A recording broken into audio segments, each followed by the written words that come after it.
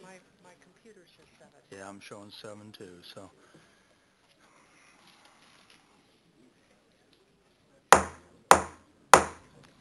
I hereby call this regular meeting of the City of Bloomington City Council to order for February 11th.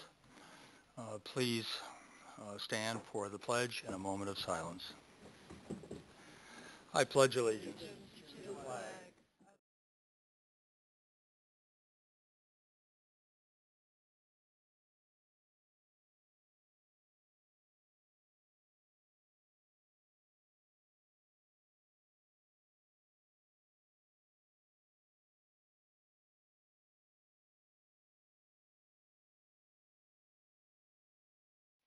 Thank you very much.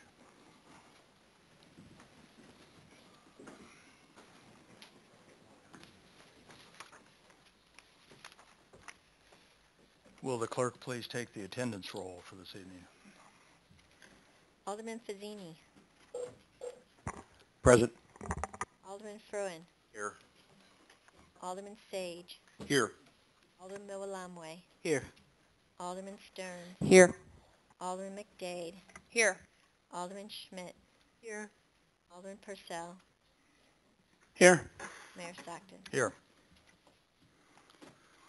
Okay, our first order of business this evening is to receive up to 5 public comments. We actually had 9 people apply, so we did a little random drawing up here. The clerk shuffled them, and I picked out 5. And I'll just do them in the order that they were picked. The first is Patty Geske. Is Patty here? And we'd ask that you approach and please give your name again and your address.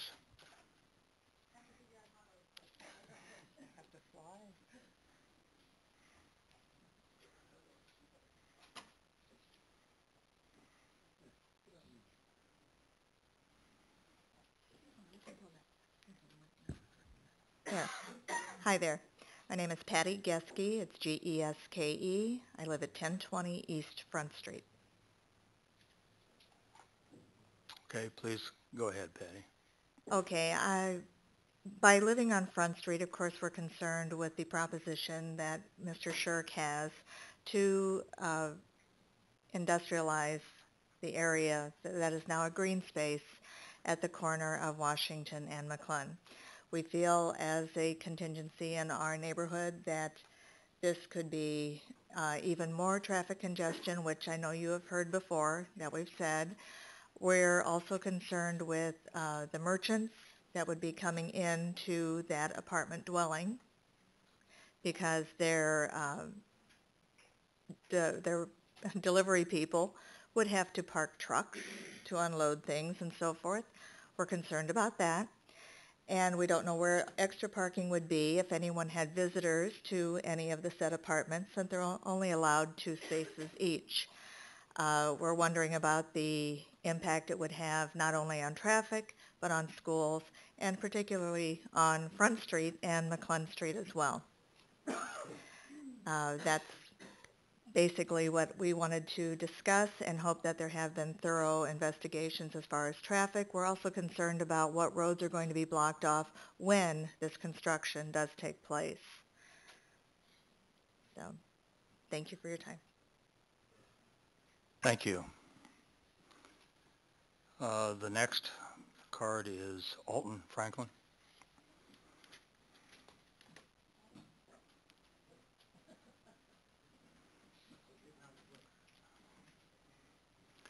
And I know you know how this works.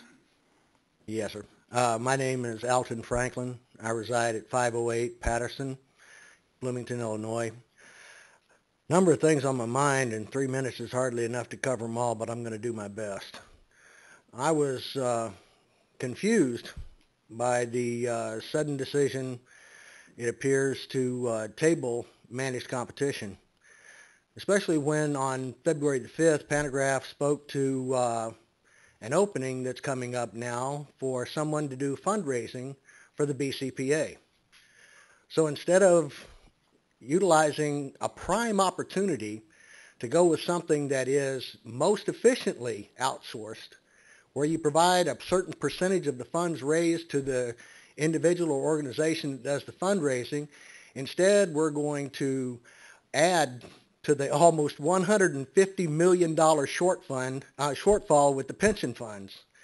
And especially with regards to the IMRF, since they'll be a municipal employee, and that's only a little north of 30% funded.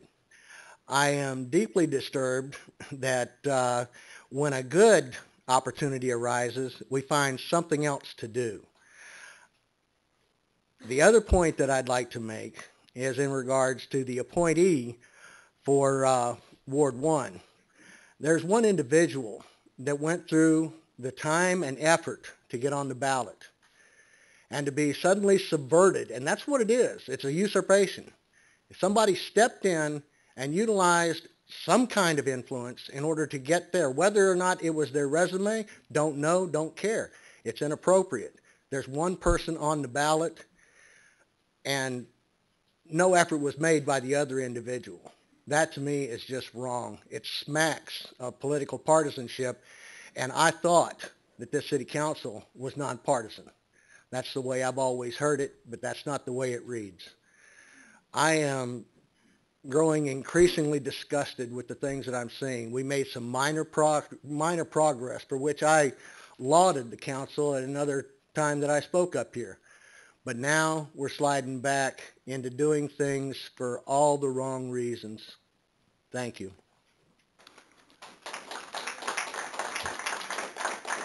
Thank you. Thank you, Alton. Becky Bowles.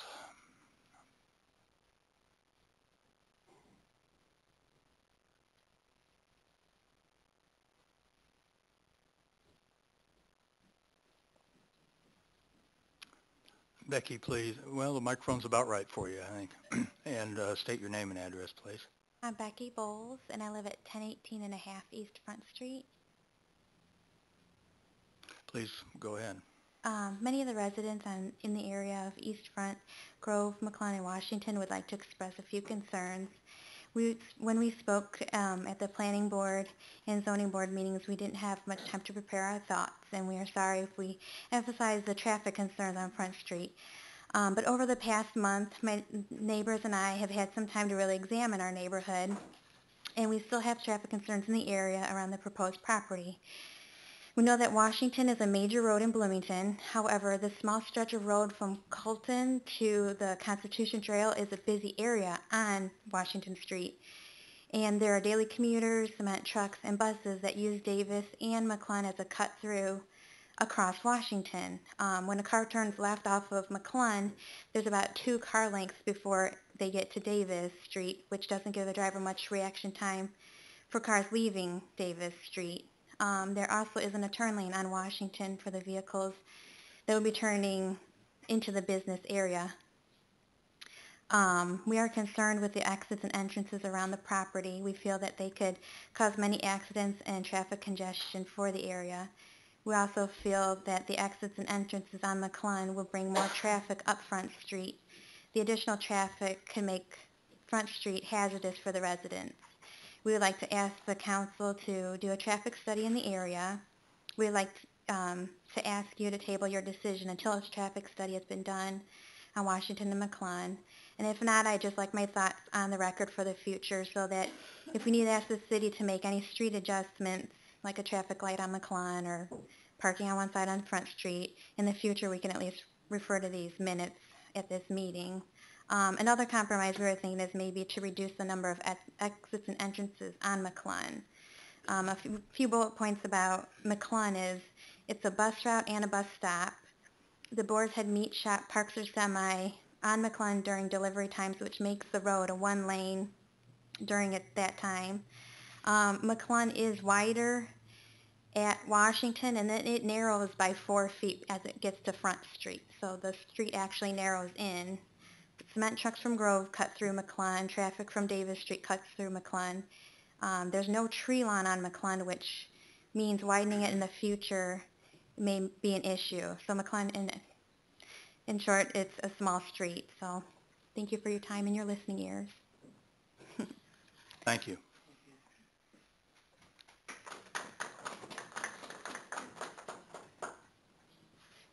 Next person selected is Bruce Meeks. Bruce Meeks? Okay. Yeah, I see you.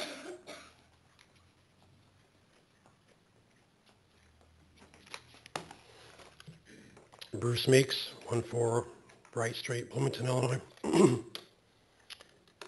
Good evening to the elected officials and fellow citizens. I want to start first by a comment that I never get tired of hearing from a man I consider quite a patriot, even though he's in the entertainment industry. Craig Ferguson says at his show every night, "It's a great day for America."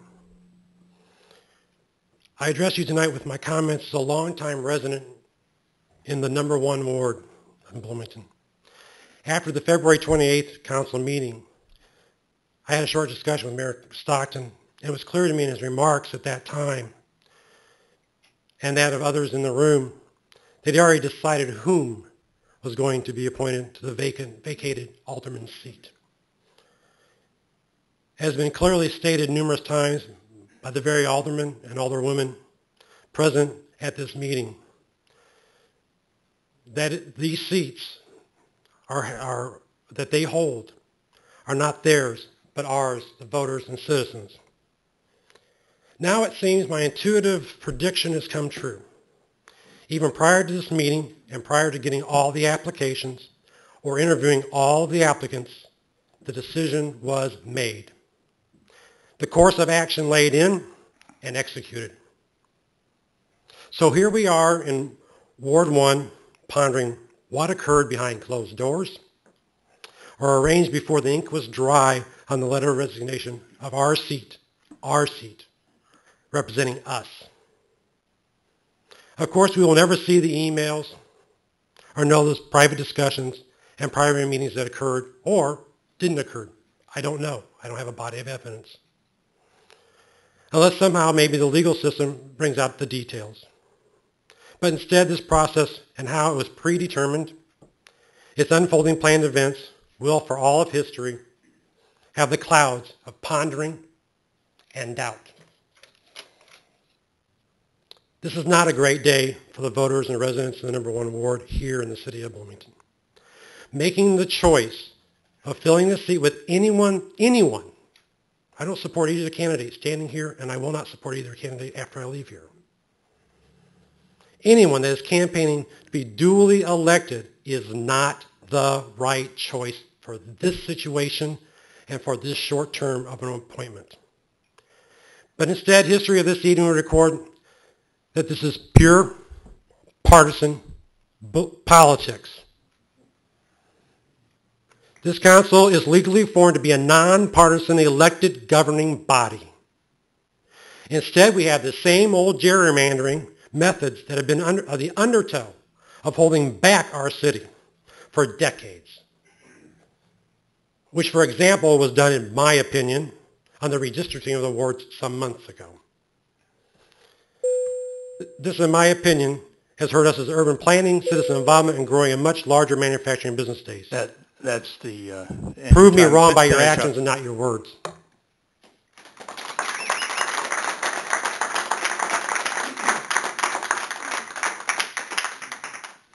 I would like to note that our rules prohibit us from replying to any allegations made up here. So that's your free time to say what you wish. The last speaker this evening is Kate Watson. It's Kate.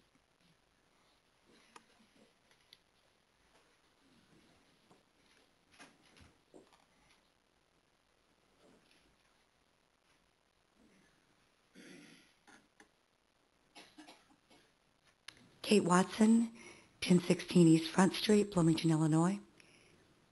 Thank you very much for letting me speak. Front Street again, right? I know you're probably tired of hearing about that. What I would like to say is that in regards to the Shirk project, I feel that we, the members of Front Street and the surrounding area, have been painted as the opposition. And I want you just to know that we're not opposed to the project per se. What we are is trying to voice our concerns. And I truly feel that we, previously at the different meetings, we didn't really express what our concerns are in a way that led the groups or the boards to believe, to understand what we were trying to convey. And we're not familiar with the Planning Commission. We're not familiar with the Zoning Board, and certainly not familiar with your procedures here. But what we are familiar with is McClung Street and just how different it truly is. What I would like, truly, before you vote and decide on this project as is that you all go to McClung Street and physically take a look at it and see the narrowing of it and see the different traffic coming at it right now when there's nothing there. To see the Davis Street zipping through, the cement trucks, the city buses, the school traffic. I would really, really appreciate it if you would take a look at it in person as opposed to the way that it looks on the sketch, just to get a true idea of what our concerns are so you can understand that we're not here just because boo-hoo Front Street gets it again. No, we're truly concerned about it. I know we've asked for a traffic study, and I do understand that the last one was done around 2009. I have lived on the 1000 block of Washington and Front Street for over 15 years, and I can truly tell you that in the last 3 or 4 years, traffic has changed significantly, especially on McClung. So I don't know that if I am stepping out of bounds, I hope I'm not. But what we'd really like to do is see you move the item 7G and H from the consent agenda to the regular agenda tonight to give you all a chance to go to McClung Street and see what we're talking about. Thank you so much for your time.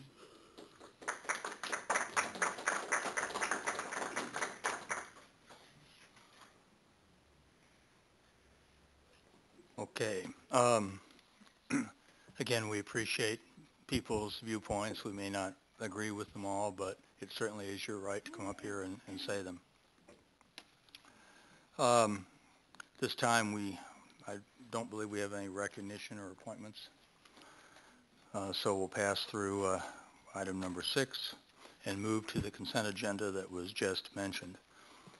The consent agenda contains items that the staff, at least, considers not necessarily that discussion and a separate vote is necessarily needed. We understand that sometimes people disagree with that, and any single council member can pull an item off for a discussion if they wish. It does not take a vote of the council, and very often people go to their alderman and ask that that be done. If an item is pulled, it will become part of the beginning of the regular agenda and will be separately discussed and voted upon by this council. So at this time, I'm going to ask members of the City Council, is there anything you'd like to see pulled from the current consent agenda?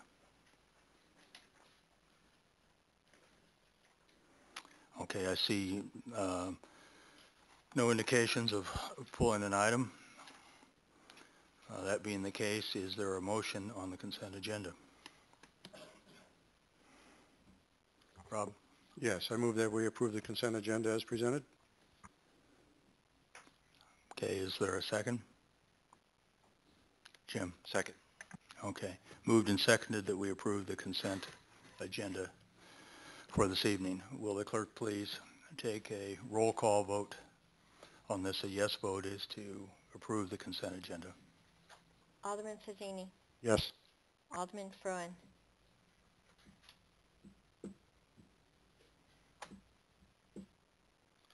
I do not have any financial or business interest in any of the items listed in the consent agenda, and I vote yes.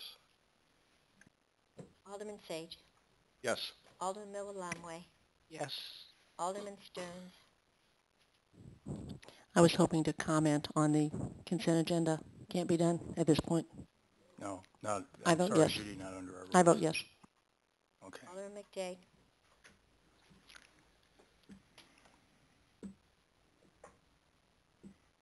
Yes. Alderman Schmidt. Yes. Alderman Purcell. Yes. Okay, the consent agenda passes. That now brings us to the regular agenda for this evening. The first item is the appointment of the Ward 1 Alderman.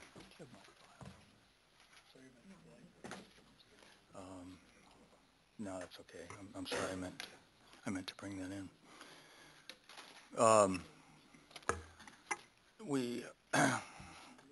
We had three applicants. Former Alderman Alan Gibson, was up here and had a nice visit with Alan, and we reminisced about some things and how things have changed also. I also met with Kevin Lauer. We had a discussion about aviation and and that type of thing.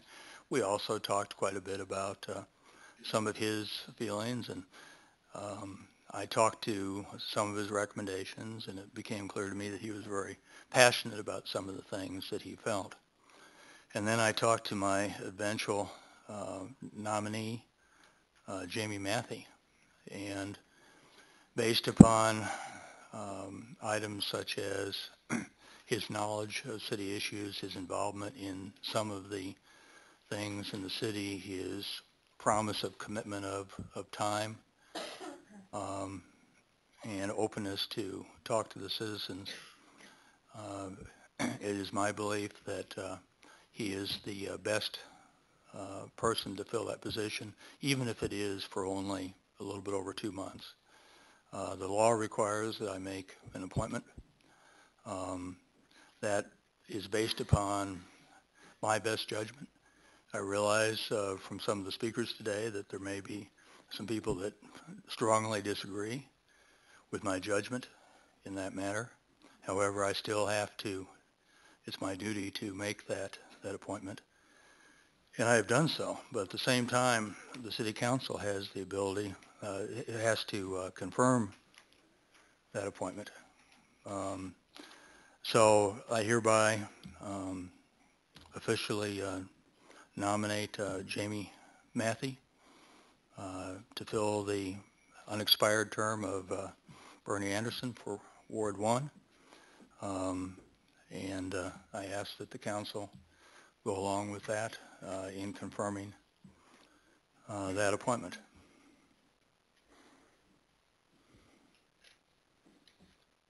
Rob? Mayor, I make a motion that we confirm your appointment of Jamie Matthey to the Ward 1 Alderman position until the next election.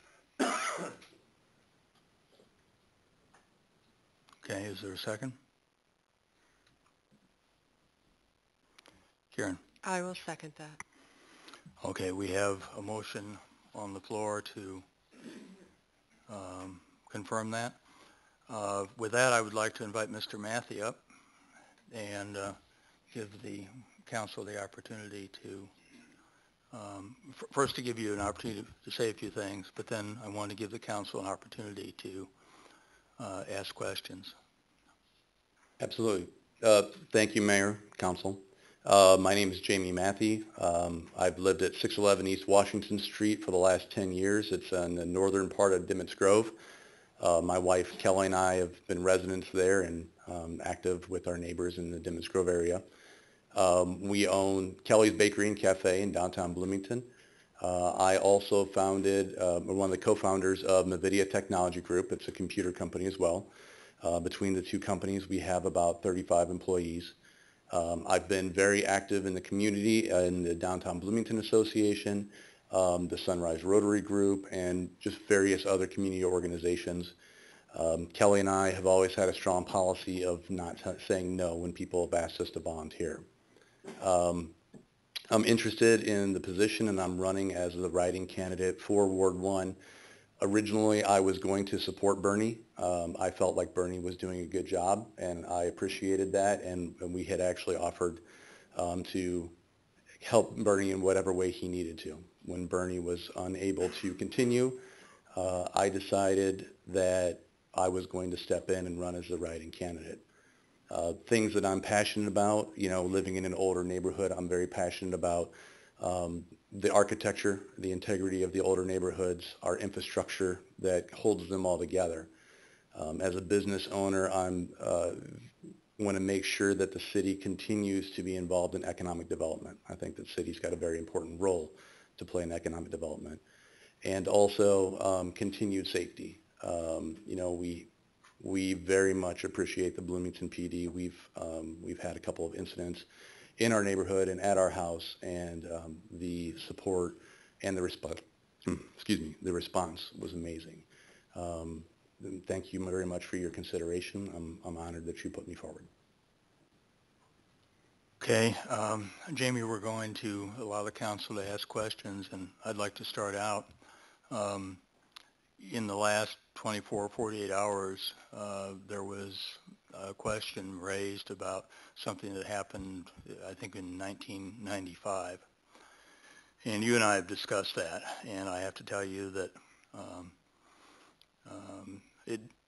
that did not deter me from my appointment of you. But I think we better bring that out in the open and allow you to tell the people what you told me and what actually occurred back then. When I was a college student and attending Heartland, we had an apartment in East Normal, and we did something stupid. We had this idea that we were going to watch Monday Night Football, and I had a big TV, and the guys across the hall had cable, and so they strung the cable across the hall and connected my TV to it, and we watched Monday Night Football that night. The landlord happened to come into the building that night, and they saw the cable, and he turned us in, and we all got misdemeanor fines from the Normal Police Department for theft of service. I did not know the implications of what we had done at the time. I realized that we had screwed up, so I just accepted the fine and I paid the fee and moved on about it, and I'd kind of forgotten about it. It was 1995. I was 22 years old. Since then, I think that a lot has changed in life. Met a good woman, fell head over heels, married her, started some businesses, did a lot of volunteer hours. But there's, I don't have anything to hide. It was stupid, youthful indiscretion, and it's out there, and, it is what it is, I think. Okay. Other questions, Rob? If Bernie Anderson had decided not to run, would you would you have pursued a write-in candidacy? Would you have actually done a petition, or would you have stayed out entirely? I would have run. There were rumors that Bernie was considering running for mayor, and I actually called Bernie and I said, if you're running for mayor, I'm going to run for Ward 1. He said, no, those are just rumors. And I said, okay, then if you're going to continue to represent Ward 1, I will support you.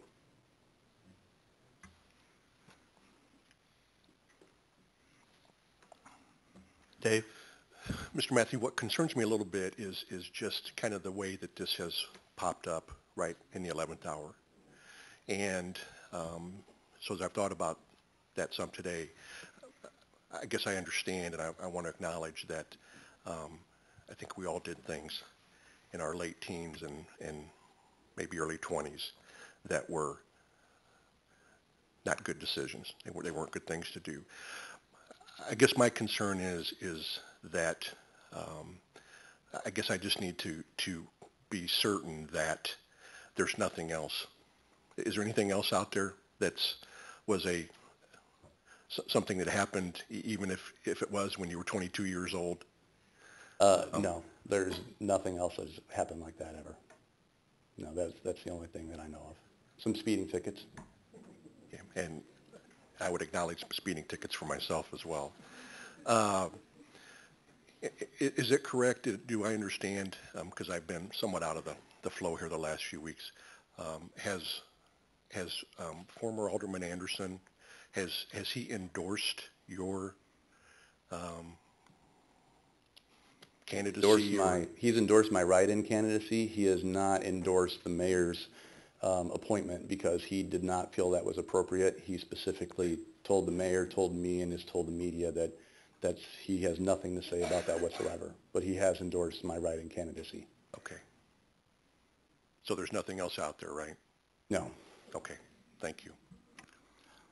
I will just add to that we did have a local police background check done, and it did show the 1995 situation, and it did show some speeding tickets. The report I got back is that there was nothing else. Now, that is not an exhaustive multi-week background check where they start calling all your neighbors and that type of thing. So if something happened 30 years ago in a distant community and so on, I acknowledge that we may not have found that, but locally, that's all we could find also, in terms of any type of criminal or misdemeanor background check. Well, I hope it didn't happen 30 years ago because I'd have been in 4th grade, so. Well, I remember doing some things in 4th grade too, so. Yeah, no, I'm going out of office. No background checks, please. Jim? Mayor, I think this question is more to you than it is to Jamie. Well, it isn't to you. It is to you. And my thought in this whole process, and I want to be respectful of those that are very loyal to their words, but as Alderman Anderson made his decision in late January, whatever date that was, I would have assumed that we would have left that seat vacant and not made an appointment. My thought was that Ward 1 can be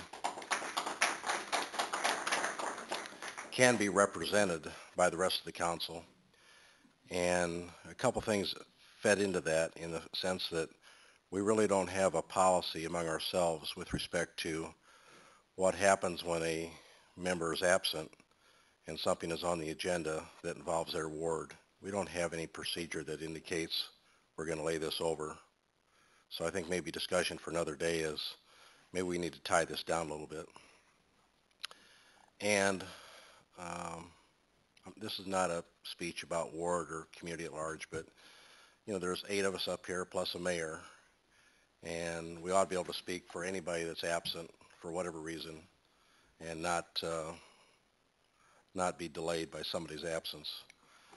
So I thought of that, and I thought over the years we've had a number of aldermen that have resigned for different reasons, whether it's a moving situation, a health situation, or whatever, and we've had a variety of periods in which those vacancies have been filled. This one has been filled very quickly. So in some respects, I give you credit for that. But just a word or two from you as to what your thought was. Why is it necessary? Why is it recommended? Why is it appropriate to fill the spot for basically March and April as opposed to leave it vacant? Okay, and I have to admit that was one of the things that immediately occurred to me. You know, can we just avoid any contention and so on and not do that? And the simple answer is state law. I'm required, I believe, Todd, under state law to make this appointment. So, yeah, go ahead, Jim. Just want to make sure I understand that. The state law is what? That an appointment be made within X number of days of a resignation, or tell me what that means. 60 days, I believe. Okay, so you had no choice. I had no but choice. To make an appointment. Right. Now, I had a choice in whom was appointed. Okay. But I had no choice I had to make an appointment under the That law. helps. Thank you very much. Okay. Other?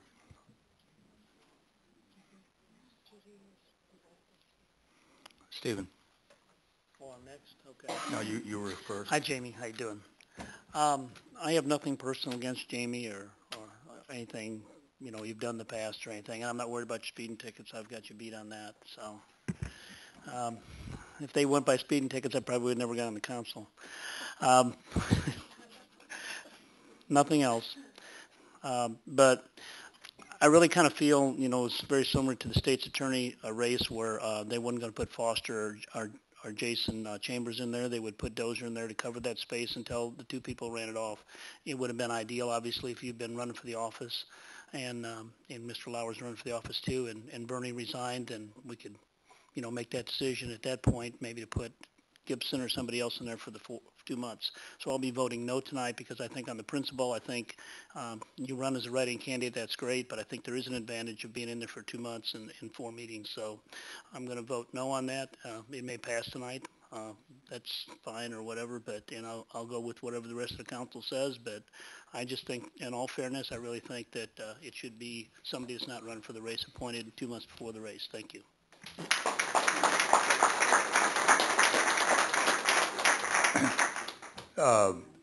I'm not sure that was a question, but is there an answer to that you want to make? Or? I respect your opinion. So, yeah, Mboka. Sure. I guess my question is for you, Mayor. Could you tell us a little bit about each of the three candidates and what led you to nominate Jamie over the others? Sure. I can summarize that a little. Again, I didn't do a formal rating system, and I can't give you, somebody had 87% and somebody had 83 or something. But as I said, it was based upon discussion. I think I spent at least an hour with each of the candidates. I followed up on some references that were given. I went out and looked at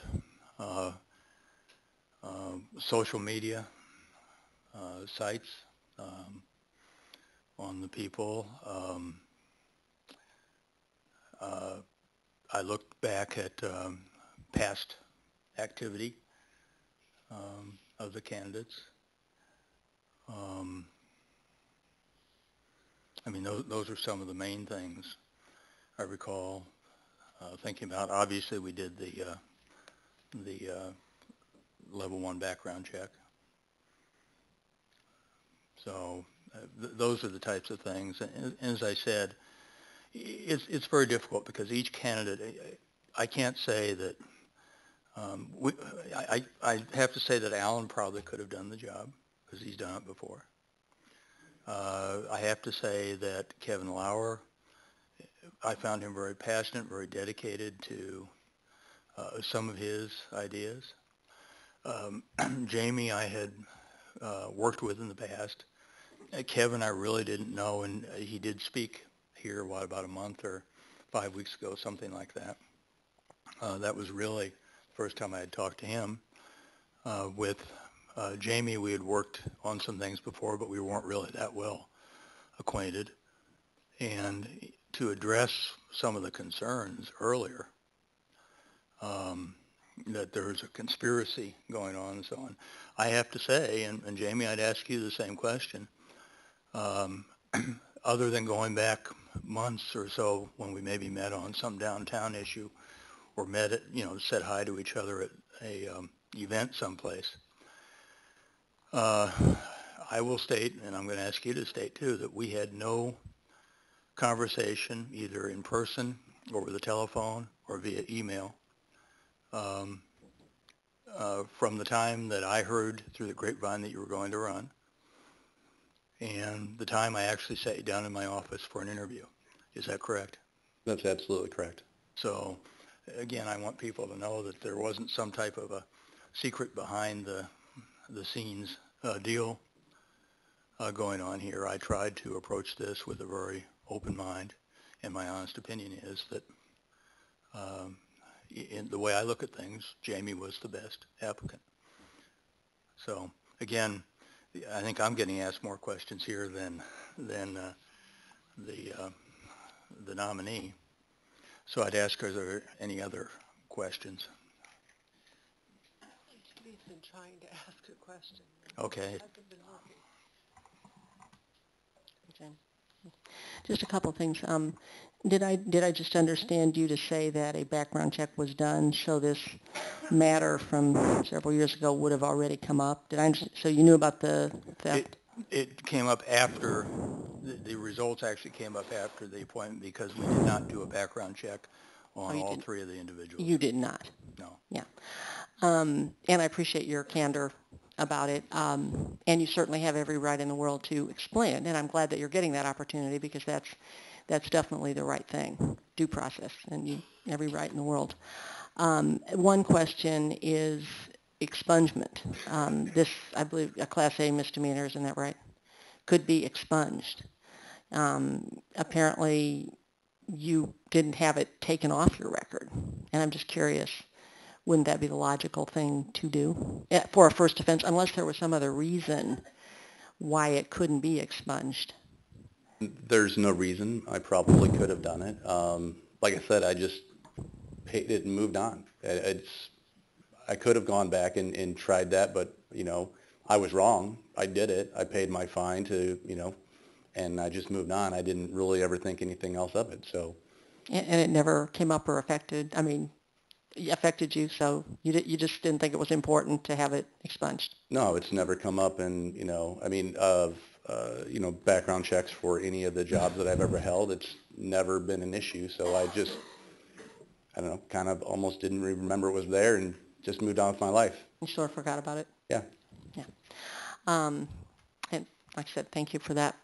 My honest concern, too, is about the process of appointing people to the council and the fact that we have two candidates.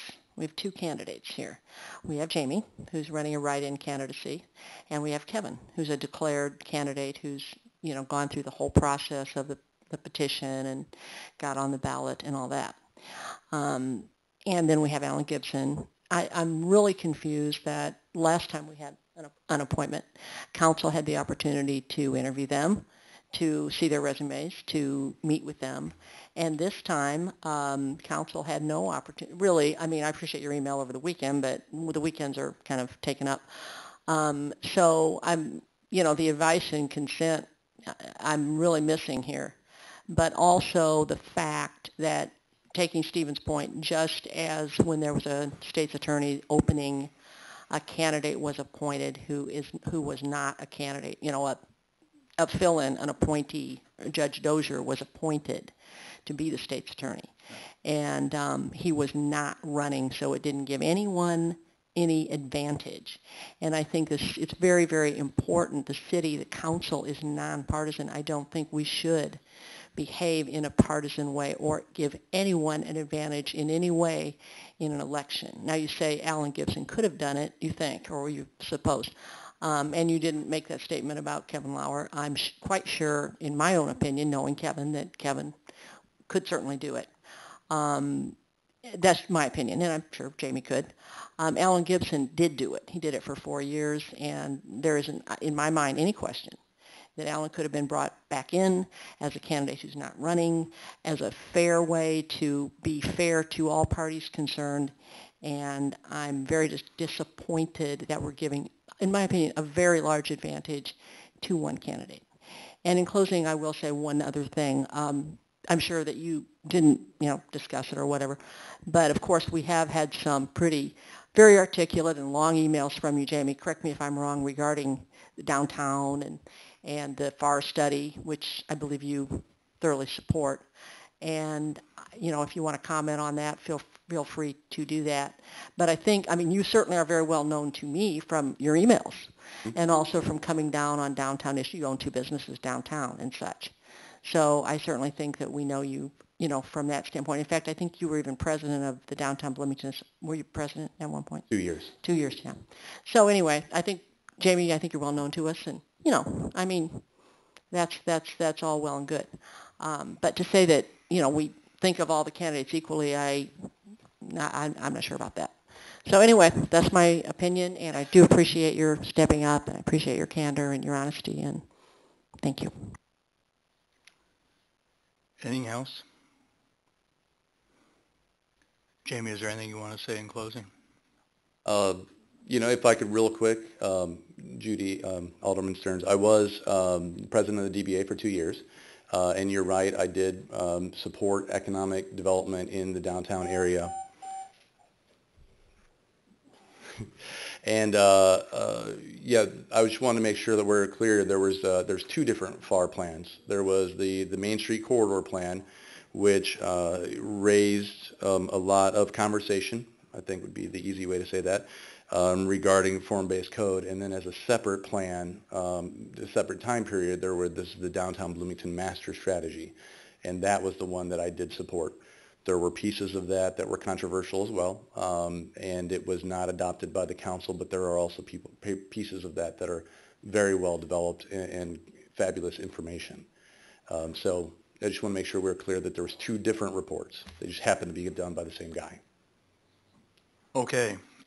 Go ahead and have a seat. I think it's time to vote on the motion. The motion is to confirm the appointment of Jamie Matthey as the replacement alderman for Bernie Anderson in Ward 1. A yes vote will support that motion, and we're going to do this by roll call vote.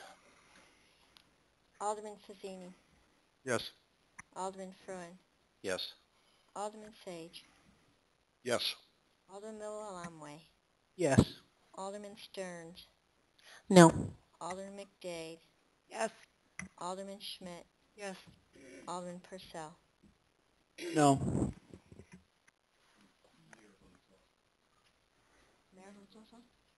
Mayor Stockton. Yes.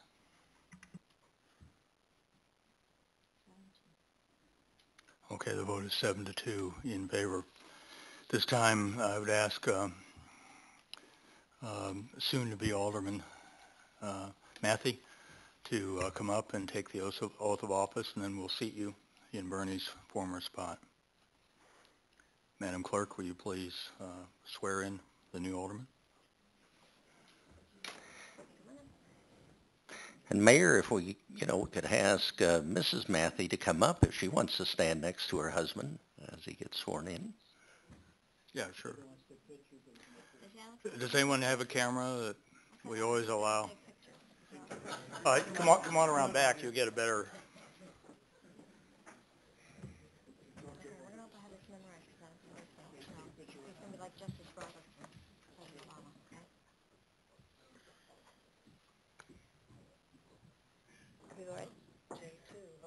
Raise your right hand. Repeat after me. I, Jamison Jamie Matthey, I, Jamison Jamie Matthey, having been appointed to the position of Alderman for Ward 1, do solemnly swear that I will support the Constitution of the United States and the Constitution of the State of Illinois, and I will faithfully discharge the duties of Alderman according to the best of my ability. Congratulations. Thank you. Jamie, congratulations.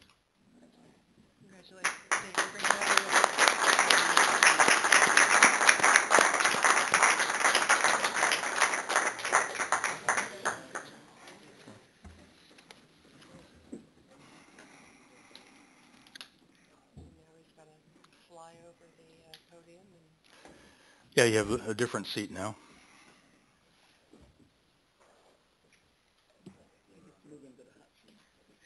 Yeah.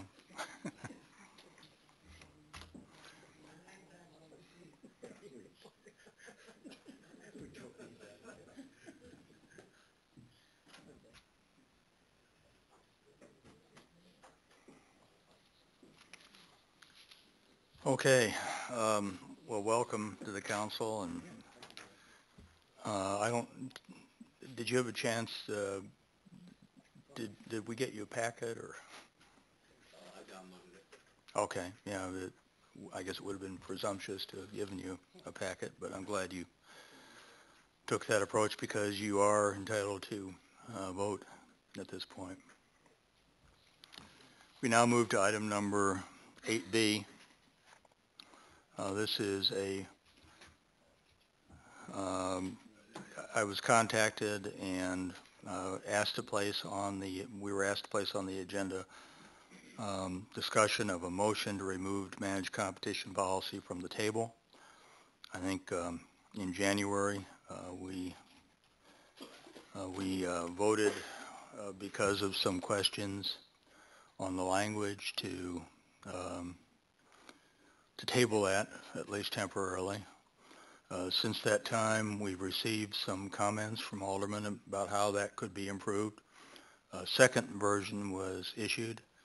I think we've already received at least 2 comments on that version. And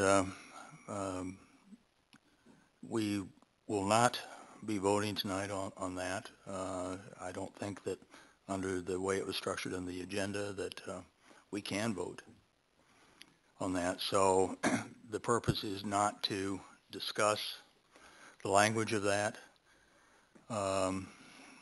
or whether or not it should be ultimately passed. The purpose tonight is just to pull it off the table so that we can continue to refine and eventually vote on it, one way or the other. So with that, Mr. City Manager, would you like to comment a little bit on the status of that just very quickly, because again, I don't want to get into the details of it. Yes, thank you, Mayor. And I think it might also bear for us to just mention, too, that back on January 14th, the council was missing 2 aldermen due to illness, medical conditions, so we were dealing with 7 instead of the 9 aldermen. And so, like you say, that request was to at least come back. As the corporate council did mention, the motion to table indefinitely the managed competition policy was certainly unique for this council. Typically, what is usually transpired, but again, it's not that it's out of the ordinary, but the council can also table an item to a date specific. As the council knows, certainly this particular policy is a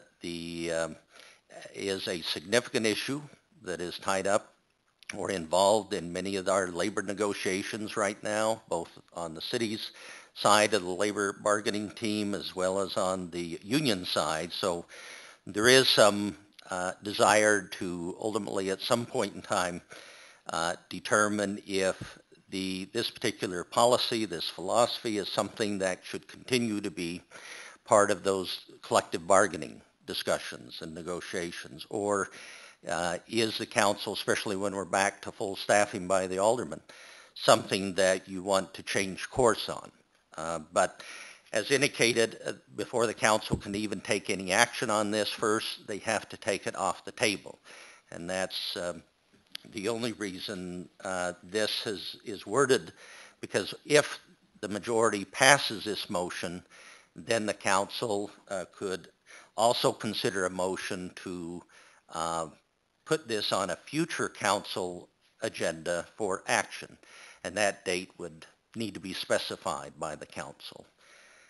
So that's where we are. I'd be happy to answer any other questions the council might have on this particular motion, which has been requested by members of the council. Okay, at this time, though, I think it's probably appropriate.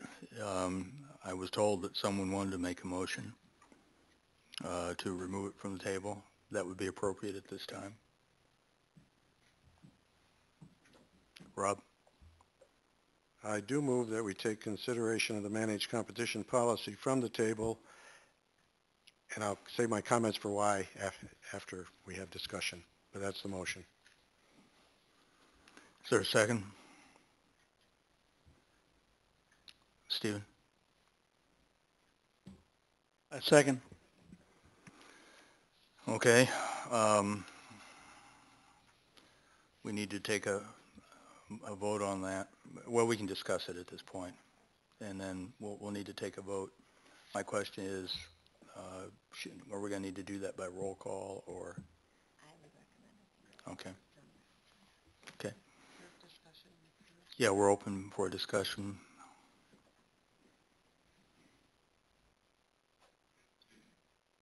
Thank you.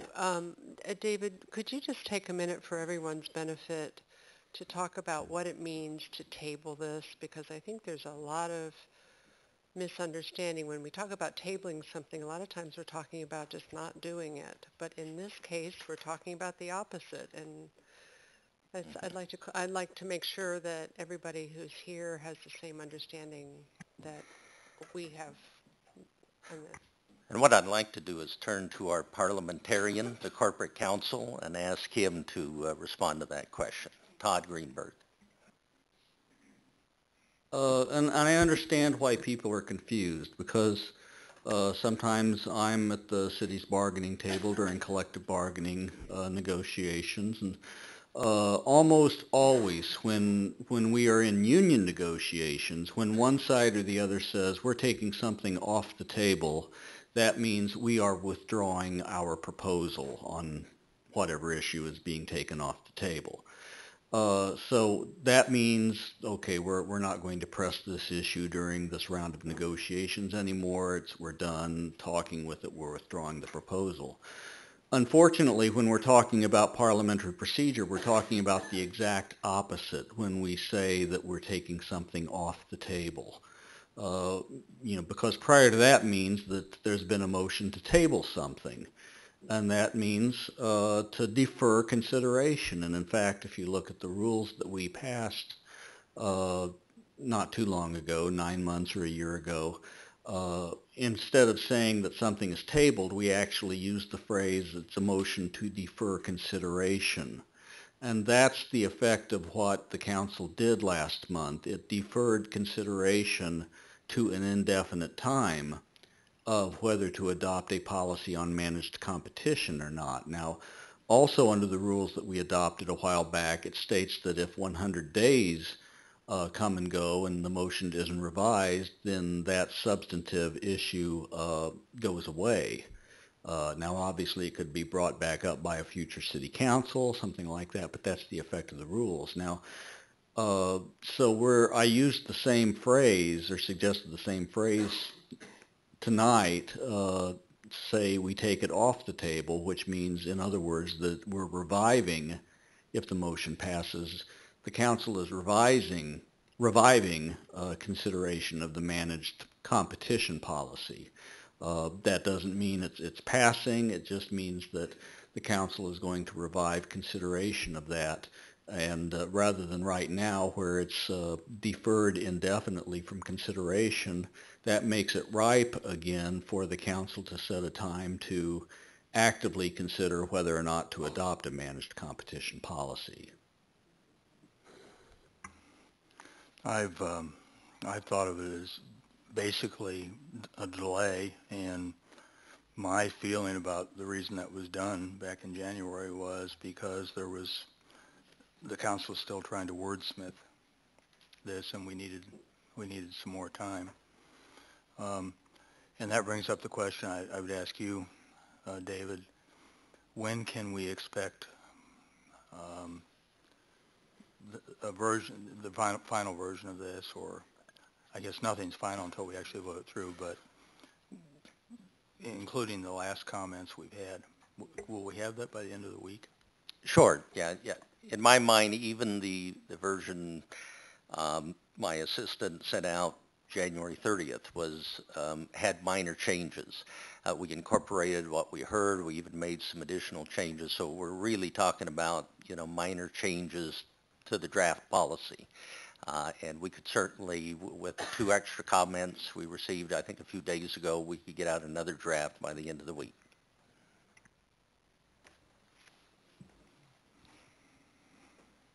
Judy.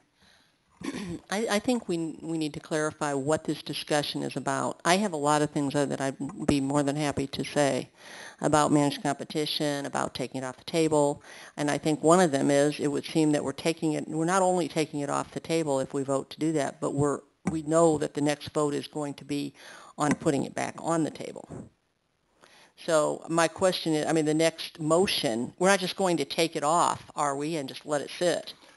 We would take it off the indefinite table, which after 100 days would die, and then there'd be an opportunity to schedule it for a definite date of consideration. So it goes from indefinite to a definite time where it could be voted on and either turned up or down. Well, that doesn't Voted up or down. answer my question. So are we getting ready to, somebody's made a motion that we take it off the table, and somebody has seconded that motion. So we're going to decide, should we take it off the table? But, and can that just be the end of it? Or are we also going to subsequently name a date certain tonight? I think we have to.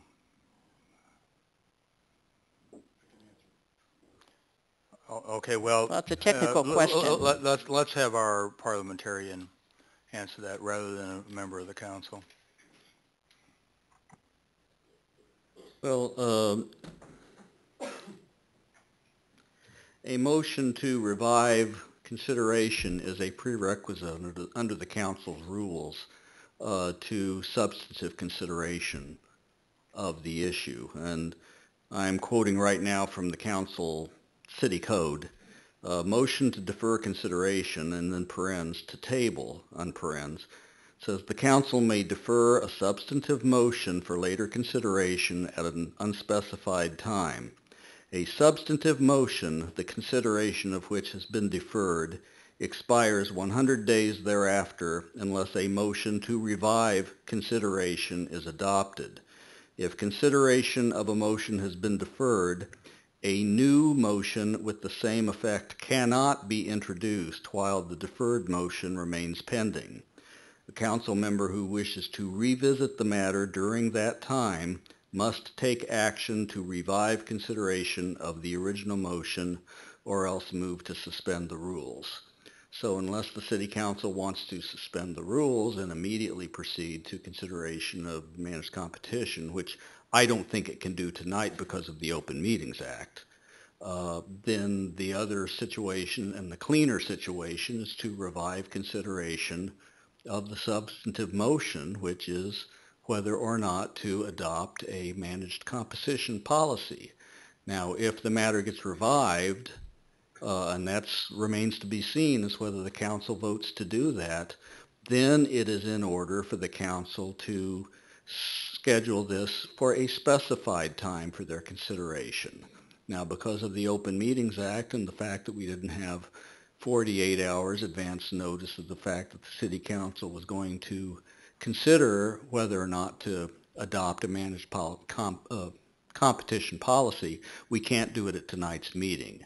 The earliest it could be done would be at the last meeting in February or at a subsequent time if that pleases the council. All that you're doing with the motion right now is to vote to take the consideration from an unspecified time, and then it's in order thereafter to decide what specified time to consider it. Okay, so right now we're just limited to whether or not to bring it in off the table. Correct. And if we do, as I said earlier as chair, I agree with you. I don't think it'd be proper to consider any substantive thing tonight because it hasn't been listed on the agenda. Correct. Jennifer. Okay. Excuse me. I have a question. And I'm going to ask it. I've been trying to decide if it needs to be asked now or during what I think is going to be a subsequent motion because I do think there will be one. So I'm going to go ahead and ask it now. Apologies in advance if it's the wrong time. But, I've had a question all along about timing on this. And I know we're not discussing the policy itself tonight, but since this conversation is all about when we do discuss it, it seems that it's appropriate to ask the question of timing now. So my question is, and I think I asked the same question the last time we discussed this, is, and I guess this is for David, if you can help me understand the time frame in which this is coming in front of the council, because it's clear to me that we have a lot of changes on the council. There's possibility for a lot of future changes on the council, and so I'm still having a lot of trouble understanding the timing on this, and I'm still having trouble, I guess, understanding the urgency, at least as it appears to be the case tonight. So if you could just address the issue as you see it in terms of, the time frame. Thanks. I'd be happy to. As the council knows, managed competition is a philosophy, is a practice, as a technique to achieve cost-efficient and effective services has been discussed, for about, probably good 3 years. And one of the things that the council has given ourselves, myself and the city's bargaining team, is to place managed competition as a priority as in our labor negotiations. And when I say a priority, and that is, it's a priority to, one, if there's been labor contracts that prohibited the city from ever considering outsourcing positions, to remove that. Furthermore, if union contracts made no mention as to whether or not outsourcing, privatization, managed competition is either permitted or prohibited, it's been your priority that our labor negotiating teams seek to put in these union agreements permissive language so that even though it's permissive language, it would be something that down the road as we go through the process of managed competition, which includes a significant outreach, collaboration, coordination, if you would, with the unions as we look at the cost of providing a service either by private companies or public employees, there is a great deal of time that will be spent looking at that. However, what we've been negotiating at your direction and priority is to at least in each of these contracts, and keep in mind we have 10 of them in the city, permissive language so that at some point in time, if there is a dispute, unfair labor practice, or any other charge, complaint that could be raised, the labor agreements always give the city that right to consider and to possibly act on outsourcing if it chose to do so. Now, of course, that decision would be the city council's. So at this point in time, our labor negotiations are continuing with a number of union groups, many of which are here tonight. And this is something that our negotiating team is seeking some confirmation. Is that still a priority of the city council? Is that something our negotiating team should continue to seek as a priority to try and get in all the labor agreements we're in the midst of negotiating? If it is not, then that's something, we can always change course. But I think that's one of the dilemmas we face right now, is trying to, once again, just see if this council, as it has supported in the past, that priority of at least getting permissive language in the contracts, do you still feel that way? Is that still the direction? And unfortunately, I think the union representatives from the January 14th meeting have maybe taken away different perceptions of what the council was saying by that discussion and by the tabling indefinitely of the managed competition policy. So I hope that that kind of helps from a time frame of, the impact that's having on myself and our labor negotiating team, which is at the table on a number of contracts.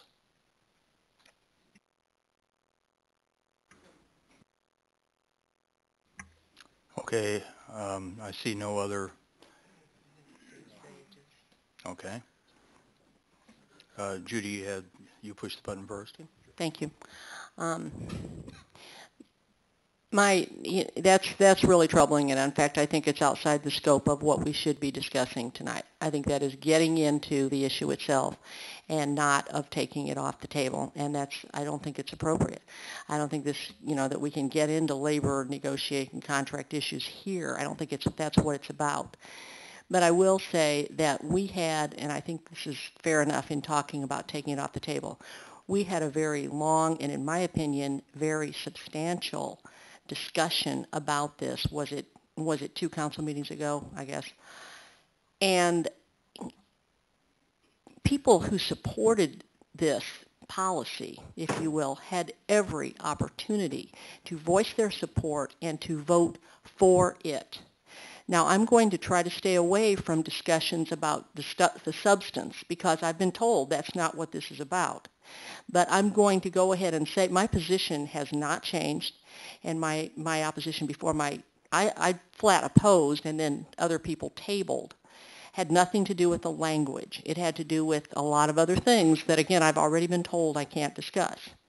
But I'm going to consider that voting to detable it, as far as I'm concerned, or untable, or whatever the phraseology is basically support for this. And my position has not changed, nor has the discussion that we had last time changed. I'm not sure that a policy in any way is even necessary. You know, and I have a lot of things to say about managed competition, about outsourcing, because I have done a lot of research on it, a lot of research. And I, at this point in time, am saying I'm not changing my position. So that's where I'm coming from. And I think if people wanted, you know, detable this, then I think that's a change. And it's a quick change, and it's a change that I find the timing very, very troubling, especially with a new council member. I just find this beyond coincidence that we can't just let this simmer, think about it, research it ourselves, look at a lot of other cities, consider the process, and then also consider a new mayor, a new council, and a lot of other considerations. I think this is far too fast. I don't like the way this feels, and I will not vote to take it off the table. Thank you.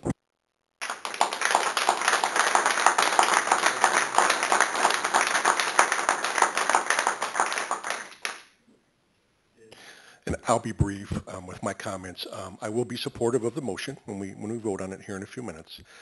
I would say it sounds like that possibly there could be a second motion and it follows to put this on a future agenda. I guess for myself personally, and just given the fact that I've again been out of the flow here for a couple of weeks due to some surgery, I guess me personally, I don't know that I would be in favor of doing that tonight, just so that I have more time to look at the revised policy and understand and acknowledge that all the changes have been incorporated in the feedback from the alderman. So again, I will be supporting the first motion, but would be uncomfortable if we have a second motion tonight for a date certain. I feel like I want to have more time to review those updates. Thank you. Okay. At this time, we're going to go ahead and take a roll call vote to take the motion off the table. Yes vote supports taking it off the table. And Madam Clerk, if you please take that vote. Alderman Fazzini. Yes. Alderman Fruin. Yes. Alderman Matthey.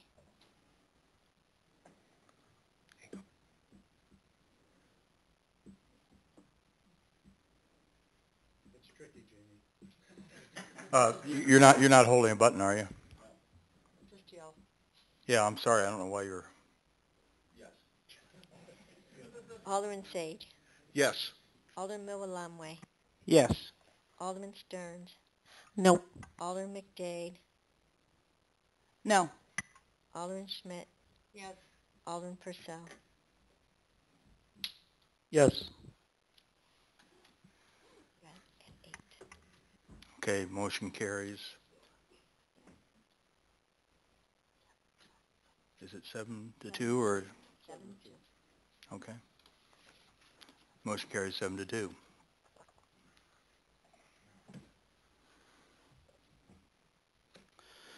I move to place the managed competition policy on the April 22, 2013 date City Council agenda for action by the council, whether we want to do it or not.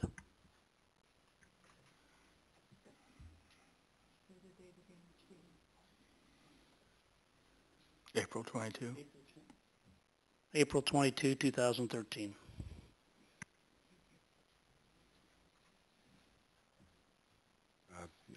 That being after all the elections and giving us plenty of time, I second that motion. Okay. We have a motion on the floor to revive this and next consider it on April 22nd after the elections.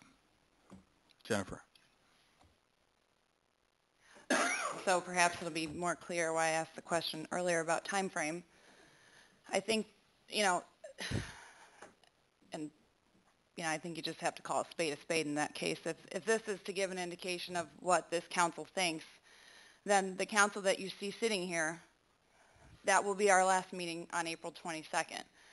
So it is absolutely a timing issue. That's why I asked the question earlier. I didn't feel that there was a compelling response as to, I was looking for a time frame. I was looking for a period of time, days, weeks, months, and I just didn't get a compelling time frame. And so my concern is, and I'm taking the opportunity to express that here, is that if, again, I just feel that the policy, because then the policy will basically be passed or not by a council whose makeup will change by at least a couple of individuals within just less than 2 weeks of that. And so to me, at that point, is that this is such a complicated matter. It deserves a lot of work. My gosh, we've been on it for 3.5 years. So what's another couple of weeks if it's really supposed to be an indication of the council that's up here? I can't support the April 22nd date, and I'll be voting no on this motion. Thank you.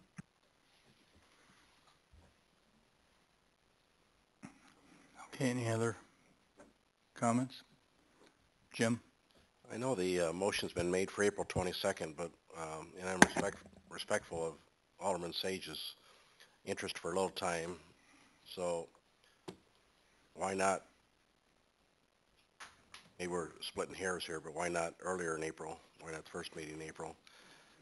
We continue to stretch this out.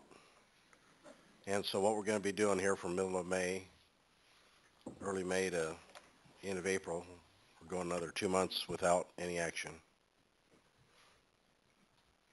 The motion is what it is. So 60 days, for 60 days, we're not going to do anything. Is that correct? Is that my assumption? That's the current motion. Okay. Mbolka? Thank you. I voted to remove this off the table because I'm always interested in what people have to say. As you know, earlier in January, I voted against it because what I saw I didn't think would work very well. It was still very ambiguous. So my vote to take it off the table is not necessarily indicating support, but I'd like to see it work on a little bit more. And eventually, I may vote for it or may not. But I just wanted to indicate that. And I do, at the same time, also feel the same pressure for time. I think this is a fairly serious issue, and I tend to want to think about things a little longer than most. I would be in favor of a little more time. It doesn't matter to me if it's March, April, or wherever, but I think 2 weeks, as was suggested earlier on the next council agenda, I think would be a little too quick, to do a good, thorough job, in my opinion. Okay, well, the current motion on the table is the second meeting in April, which I guess is the 22nd. So, it's Judy. There's been absolutely no determination at all that a policy is necessary. What even the function of a policy is, we've been waiting 3.5 years. I'm not sure that this council can bind another council. I am sure that yes, it will change more than it already has by at least 2 more members and maybe more. They're going to be implementing something, I guess, if it can even be done with the new council. The new council may have an entirely different philosophy. They may want to study the issue themselves. To me, after 3.5 years, it's beyond belief. It's just beyond belief. And I'm not going to get into the merits because I've been told I can't. But I see April 22nd as just crazy because it's right before a new council. Some new members are seated, and I don't even know if we could bind them.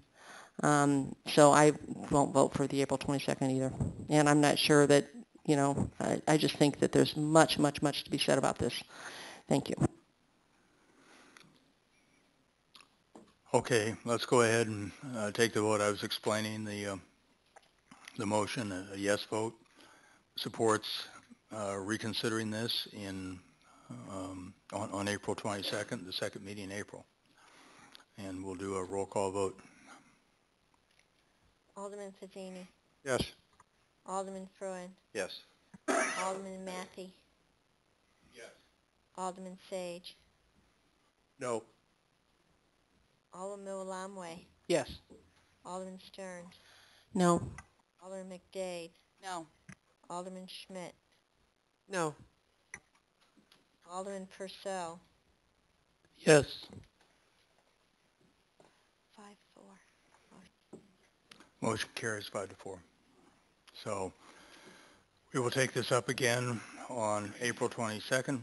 David, continue to work with the council to try to get this specific so that we have something very specific to vote on. And the next time we talk about this, we will talk about the merits of it. So thank you.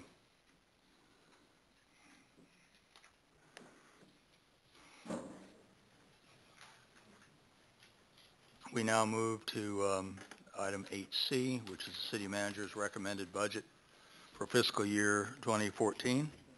And this is something that we will not be voting on. It's just a high-level presentation of all the work that's been going on with staff to prepare a budget. So, David? Mayor, if you don't mind, can I just ask for a little 5-minute recess? Okay. Come back and... Yeah, and again, we're going to ask that people not disrupt the meeting, deliberately especially. It's up to the council if you want to take a quick I recess. can. All right. How long are we going to do this? I'm going to move through it as quickly as I can. But Okay, let's try to hold this to no more than 15, 20 minutes. Can you do that?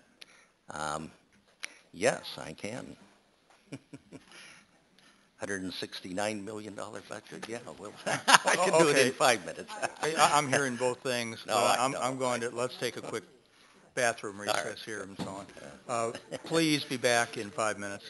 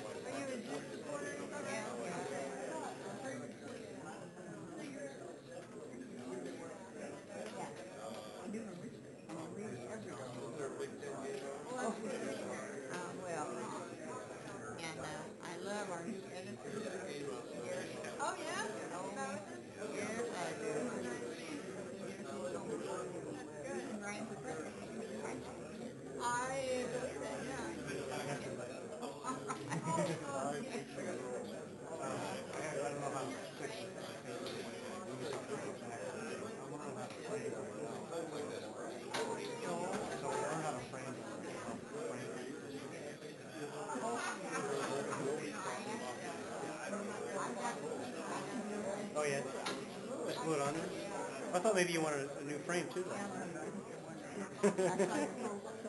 You know who this guy is?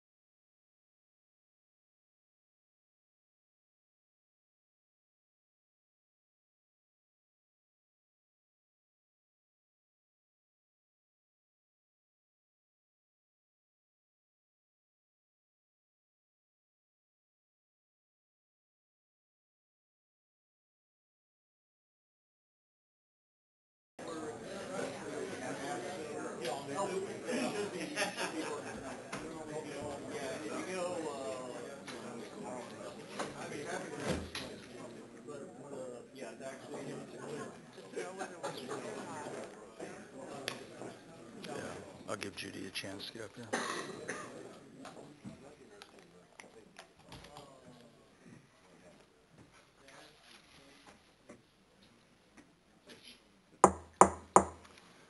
Okay, I hereby call this meeting back to order after a brief recess.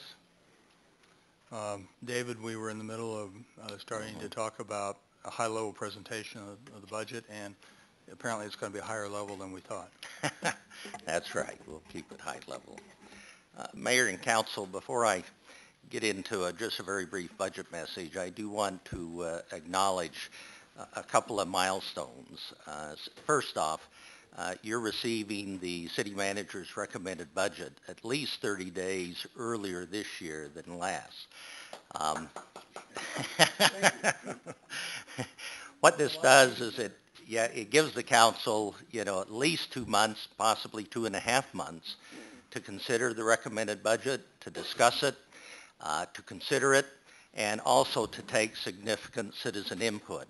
In fact, as I want to mention again, after tonight's presentation, and as you begin to read the budget document, which is in 2 volumes, we do have a citizen voice meeting scheduled for the end of February, Wednesday, February 27th.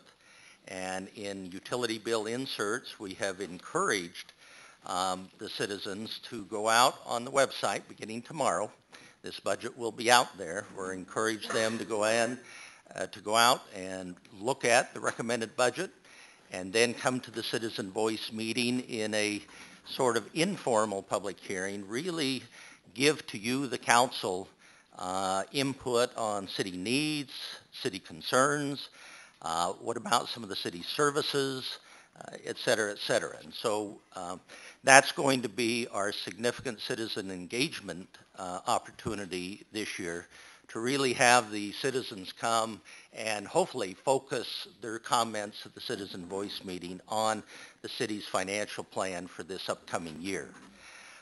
Secondly, I also want to acknowledge that we've got Patty Lynn Silva, our finance director. She's been assisted by Paulette, the chief accountant, Tim Irvin, the budget officer, and Chris Tomerlin, as well as many other members of the finance team and all our directors and many, many employees in developing and assisting in pulling this budget document together. One thing that's unique is this is the first time we've used the Munis software system to actually put together the budget recommendations and the reports you're seeing in this. So that in and of itself, again, is a significant achievement to use the Munis software system, this year for the first time to assist us.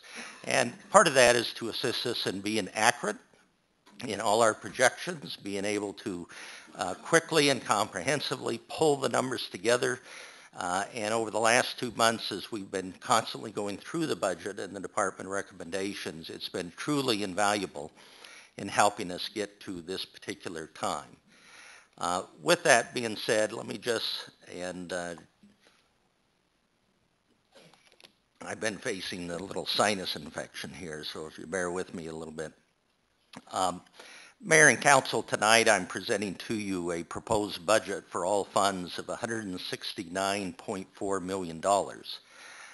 This is significant because of a couple of things. One, we do not have included in the general fund budget, which is a portion of that, any usage of general fund balance. If you turn to page 74 for a minute, and I think this is important to kind of throw out even right up front, you might recall that one of your priorities and my priorities has been to continue to increase the general fund's unreserved fund balance.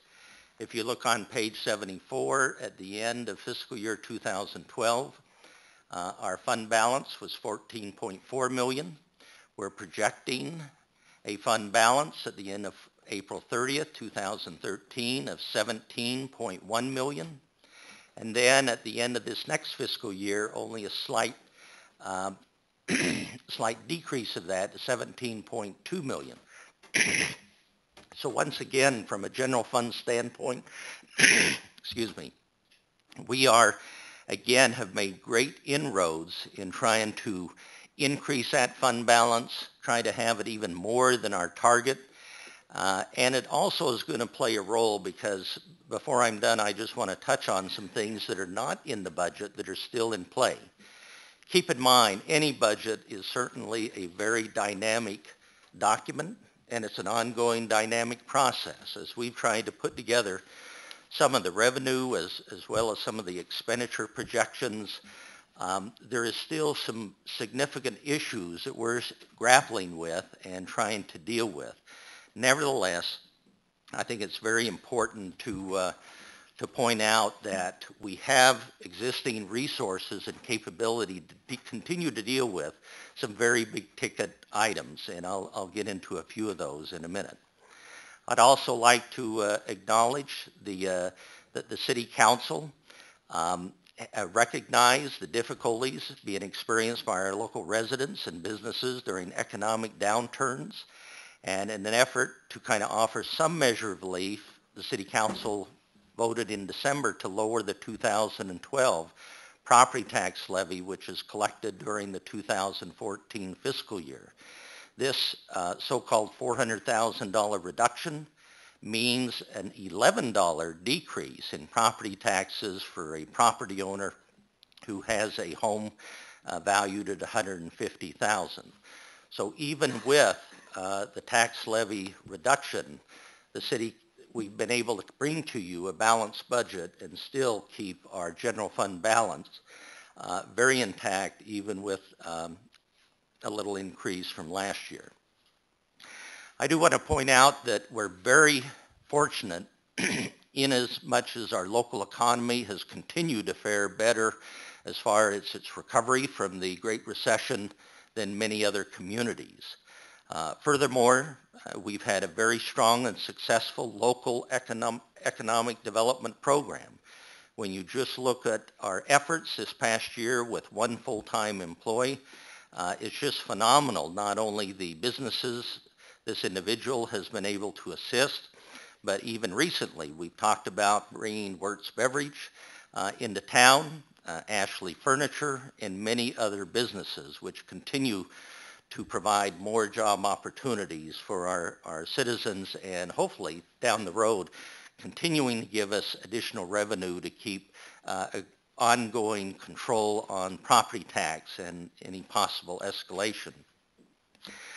With any budget, and especially as we get into long-term recommendations, I think it's also important that another major goal is continuing to keep our credit rating high, and even just recently, Fitch Ratings reaffirmed the city's AA+ rating, and our outlook is being stable. We're just a notch below a AAA, but even with all the accolades this company gave to our administration, our council, and the positive aspects of this local economy, they continued to talk about the state of Illinois. And unfortunately, the fiscal problems that our state of government is facing is a drag on our potential to even see our credit rating go up higher. And so all the cities, all the local governments in the state of Illinois are having, continued impact because of the state's fiscal woes. Let me, if I can, just mention a couple of highlights in the area of what we're trying to do in addressing public safety and infrastructure and culinary water supply. First, in the area of public safety, we have a number of positions that we're proposing to add. 3 of these are firefighters, but basically we're adding 3 firefighters so we can reduce a very high overtime budget for the fire department. What we're finding is not only in the fire department, but in other departments, sometimes that overtime, even though it helps us to kind of keep up and to deal with some of the demands when we have vacancies, but it also can add to the wear and tear and the impact of health on our employees. And these 3 firefighters will help us bring down the overtime, but also help us give all the overtime, all the firefighters a little bit of, break from sometimes having to work so many hours.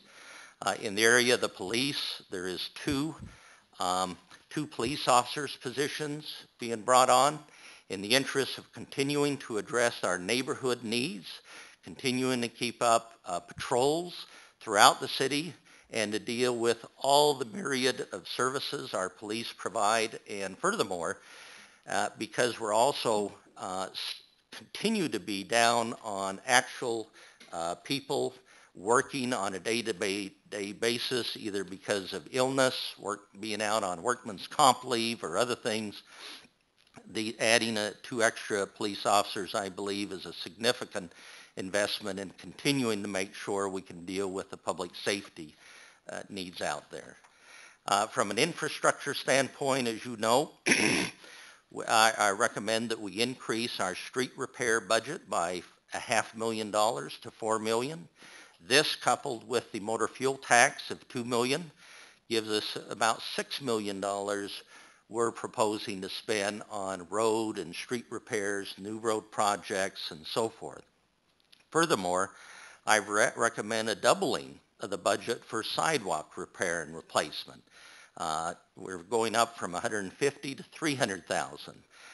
And we do have a sidewalk master plan that is currently out there. We're still going through that before bringing that to you. But we certainly have an ongoing and a great need, not only in street resurfacing, but in sidewalk repair.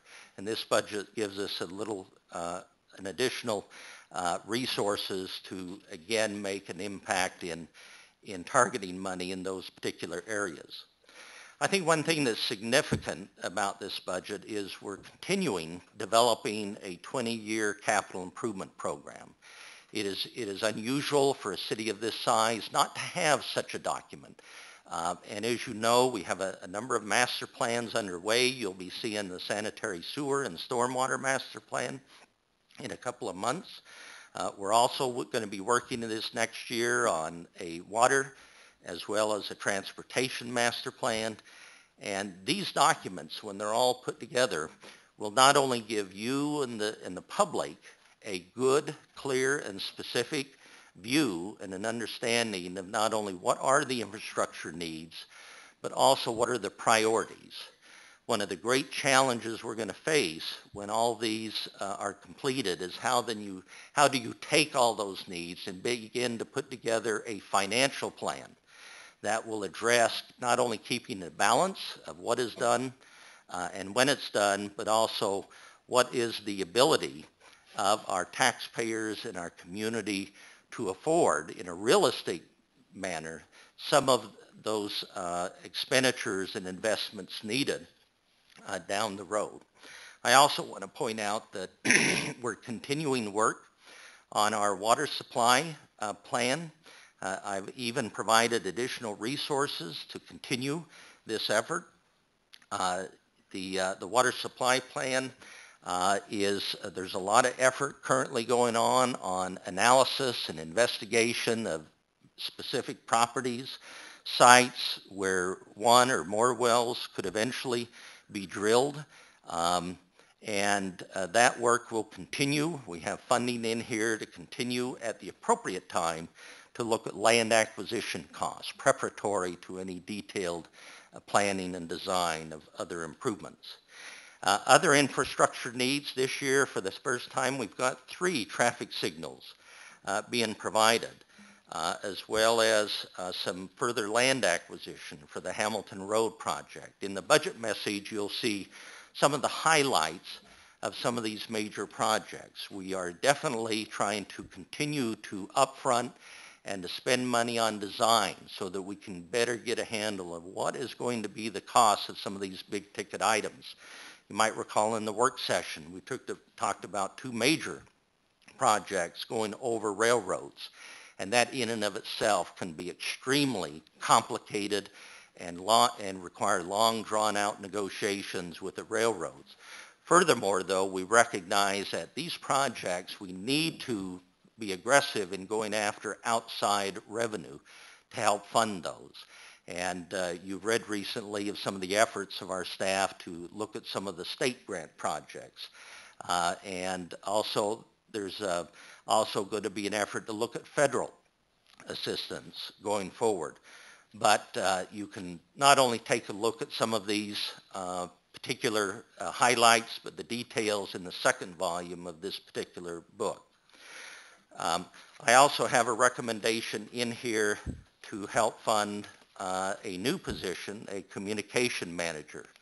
It is in order to address the council's priority of citizen engagement and continuing a much more aggressive program of working with citizens not only at the early stage of a capital project, but all throughout, and to help keep our community informed of just what the city's doing, the progress we're making, how are we using their tax dollars and utilizing that in a cost-efficient and effective manner. We have got to augment current city services, and part of this person's job will help not only to help keep our website very much robust, active, complete, but it'll also give us an opportunity to even be more transparent, put more information out there on the website. But that's a position we've talked about in the past, but it's critical that we provide staff this additional resource because we just can't give it the merit it needs given our size of population and in order to have a very effective community outreach program. Let me just take a few minutes and mention a few things that are not in this budget at the present time. There is some very large ticketed items that we've been working on, discussing at great length, including the Eagle View Park. The $600,000 to $700,000 to complete the construction of that is currently not in the budget. However, we're continuing to evaluate some alternative sources of revenue to hopefully address that $600,000 to $700,000. If that's not successful, we are still facing a OSLAD grant contract that expires December 31st. We have plans and specifications complete. We could actually put those out on the street with very little advance notice. So we are working on trying to address not only the funding, but also trying to recognize we're also up against an expiration date that, in my mind, we don't want to risk loss of this $400,000 grant. We're also in discussions and continuing to look at the need for another aerial ladder truck. We feel, and in talking with the fire chief, that there's still a great need for that. I'll leave that for another time to talk about some of the issues surrounding the purchase of that particular piece of equipment. As you know, one of the master plans completed recently is the fire station renovation study. We have some very significant needs there. However, what I have done at the present time is I've held back trying to fund an individual piece of that until such time as we can coordinate a very comprehensive finance strategy for all those stations. Many of these have to be done in sequence or in a separate manner, but that particular capital project and some of these others may be tied up into more of a specific financing project down the road. Furthermore, the solid waste study. As you know, we'll be bringing to you the final study or the final version of that plan here within a couple of months. At that time, the council will be facing a number of significant policy decisions, and that is, should this service be funded ultimately and be fully funded by user fees, whereas even right now in this budget we've had to increase some of the general fund subsidy, but also should all the services continue to be provided, or should some of the services be changed to a fee basis? So that solid waste services is also something that will have to be dealt with at a later time. And finally, the 20-year capital improvement program.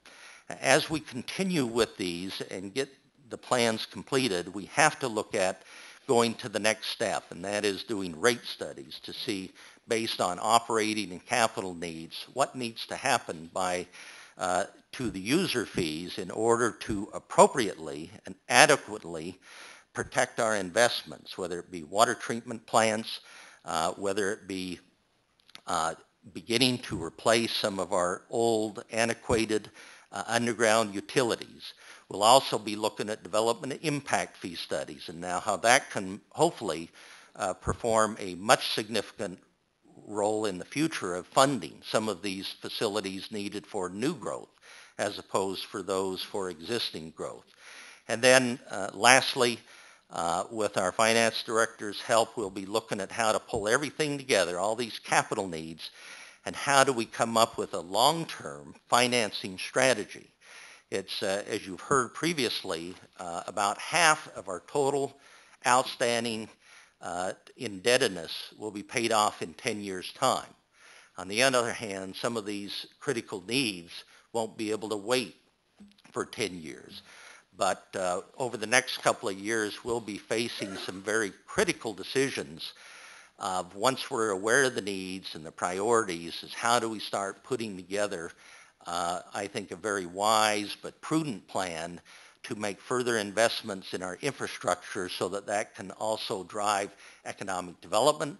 It can help assure our residents that they can have a comfort level and know that they can rely on continuing to get clean water and rely on all the underground systems we have, whether it be sanitary, sewer, and that ultimately all the above ground facilities, whether it be roads, sidewalks, and so forth, are in proper condition and don't pose a public safety hazard. That, in just a highlight, is some of the more significant aspects of this budget. Once again, there is still some significant issues, but this year we wanted to try and not rely on any general fund balance to help fund any of our operating capital. Furthermore, even though there's some capital lease purchases earmarked, we've tried to only reserve that for high-ticket items, where in the past sometimes we were including some lower costs. So you're seeing a much more paying cash for lower dollar amount vehicles and et cetera. So over the next month, I will continue to come back and report to you our effort on some of these other items that I mentioned that are still not in this budget, that I think warrant your consideration as we continue to get more details, more information, so that you can really make some appropriate decisions whether or not there should be any changes or additions to this particular budget. Once again, I just want to extend to all the directors, the employees, Patty Lynn Silva, our finance director, and her team for getting this, helping get this recommended budget document to you a month early. And this gives you up to 2 months or more for your consideration. Just want to remind everyone again that on Saturday, March 2nd, we're gearing up for a City Council budget work session. And between now and then, I look forward to receiving any questions you have on the budget so that the staff and I can respond to anything that comes up as you begin to go through this document and begin to come up with any questions you might have so that you can get a better understanding before you're ready to even consider any final adoption down the road. With that, Mayor, I'll turn the time back to you and the council. Okay. At this time, again, this is meant to be a very high-level view, and I don't want to get into any substantive questions. We all need time to get through all these pages. Are there any questions about the timing or how we're moving forward on this? Okay. Seeing... Oh, I'm sorry, Jennifer, I didn't see that. Sure, go ahead. And I apologize if you answered this earlier, but the citizen voice meeting that's coming up where people can come and actually ask the questions about the budget, is this document on the website where they can see it so that they can review it? And if they wanted to see a paper copy of it maybe? Is there one available here at City Hall? It will be posted to the website tomorrow. There will be hard copies both at the library and the city clerk's office. Yeah, so, and we're also, I think we've even left with you some CDs, so we're even trying to have some of those available as well, so. Boca? David, do you have an idea what the schedule will be like for budget discussions on March 2nd? Because I do have some residents who are interested in attending, but they'd like to be there for at least a portion that interests them.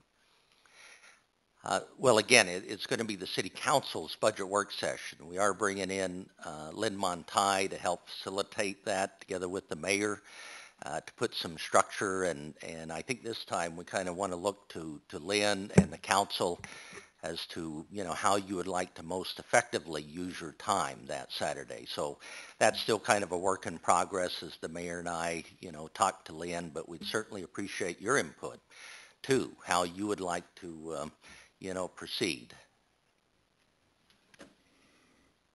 Jim? Help me clarify that question. That's a good question. The Citizen Voice meeting is focused on the budget. Mm-hmm. So that's really the best opportunity, right, for people to come and offer public input. Is that right or not? I think it can be focused on the budget. I don't think we have any requirement that that's all people can talk about. Okay, I thought that was the emphasis of it, but That would be our desire. okay. But again, we're open to people bringing up other points. Have we figured out the structure of that Citizen Voice meeting with the thought that are they able to visit with department heads, city council members? Is this kind of a walk the room type thing, or is this just as in the past, just a microphone and make your comments and, okay? Right, and ask for explanations. Okay. You know, if somebody comes in, looks at a hard copy here and says, what in the world is that for? Or we don't need that. Okay. That's their opportunity to express that publicly well before we ever vote on it. Mayor, if I could, you know, keep in mind there will still be a very formal public hearing on the budget. However, that is typically held on the last council meeting night, sometimes even just before final adoption. However, that sends the wrong message, I think, to the public. You know, you come and talk the night you're going to approve it. That's why the Citizen Voice meeting is being scheduled even before your workshop, so you can hopefully get, you know, a lot more public input in an early stage before you even start some of your serious deliberations on changes, alterations to the budget. Karen? I hope, though, at Citizen Voice that we're going to start this off with some kind of overview of the budget, and this is a lot to digest, even for those of us who are used to looking at this every year. I can't imagine somebody kind of walking in cold and being able to make some comments, so kind of helping everyone understand our priorities, where we're putting our money, what we're not able to do, anything you can do like that. And I know it's hard to do in 10 or 15 minutes, but I think, boy, just a Q&A would be really tough. We'll work on that. But remember, this is just the very beginning of our discussions. We're going to have the work session a few days later, and there'll be public hearings and so on. I'm just glad to see that we've got this budget that much sooner, and we appreciate that. Okay, there's no action on that. We'll now move ahead. David, you also wanted to talk under discussion about the general street resurfacing project. I believe we have that map here somewhere. Thank you, Mayor. What we did want to give you is just indicate that since our last meeting and discussion of the preliminary resurfacing list for 2013, we really didn't receive anything substantial that would change the list. However, the list you have tonight is calculated to arrive at $4 million approximately in street resurfacing work. The previous list you had a $4.5 million price tag. So what we did is we took those lower rated $500,000 projects off. These are the same 22 that would have been the higher priority street projects. It is our intent to continue to work on getting these prepared so they would be part of our March bid package to put out on the street, to solicit bids, and then bring back to you probably the second meeting in April, a contract award to proceed with the resurfacing of these streets, assuming they can all be afforded within the $4 million this summer. So once again, we just wanted to bring this and just make sure that we'll go ahead and replace what's out there on the website showing this $4 million list.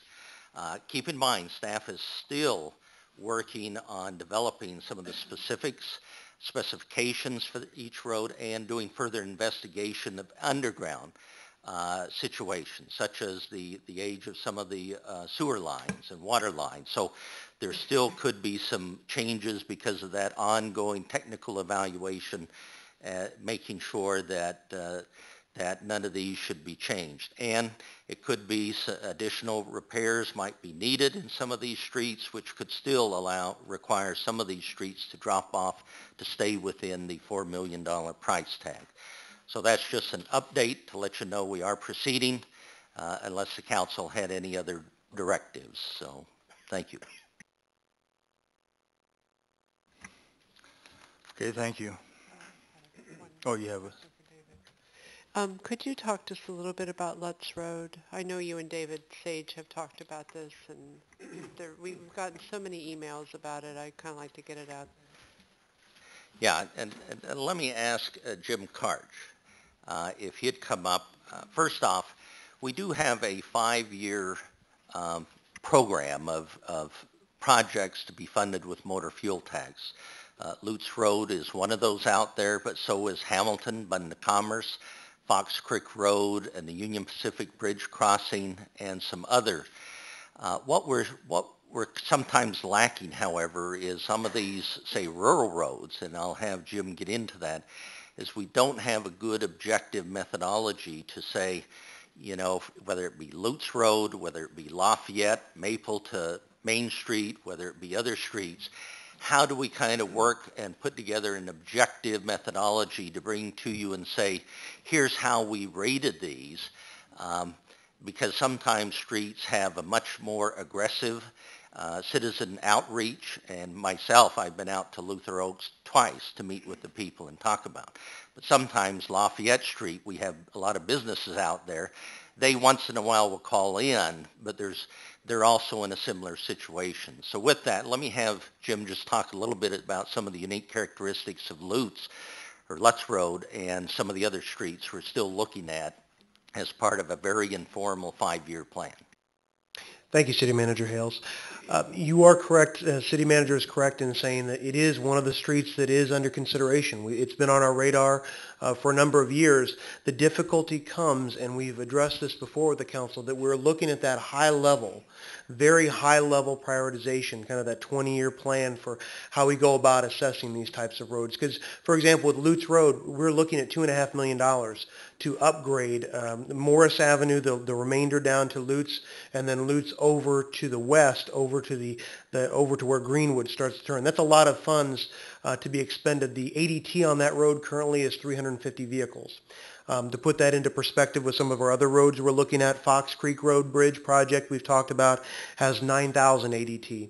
The projected ADT on our Hamilton Bund of Commerce would be 15,000 ADT. I'm not standing here saying that's the only criteria by which you make judgment calls. It's important for you, though, to know as a council that those type of factors, we have a lot of need out there, and we have to keep all of that into perspective. We have looked and we've been trying to work with Luther Oaks as well on other alternatives. Any other thing that we can, as a staff, can do, both from a street lighting perspective, maybe that we can add street lighting to be able to help that community, that area out. It is a 16-foot road at this time, 16-foot wide road. with shoulders that do need to be maintained. That's one of the things that we're going to be in the near future trying to bring to the council in a city-county agreement, hopefully, that addresses and allows us to maintain, partner with the county to maintain some of our gravel shoulders. All that being said, staff still is coordinating with their Alderman Sage, to meet with them and still try to talk through other ways that we can help them in maybe a short term. But again, this is a very long-term solution that is difficult with our current resources.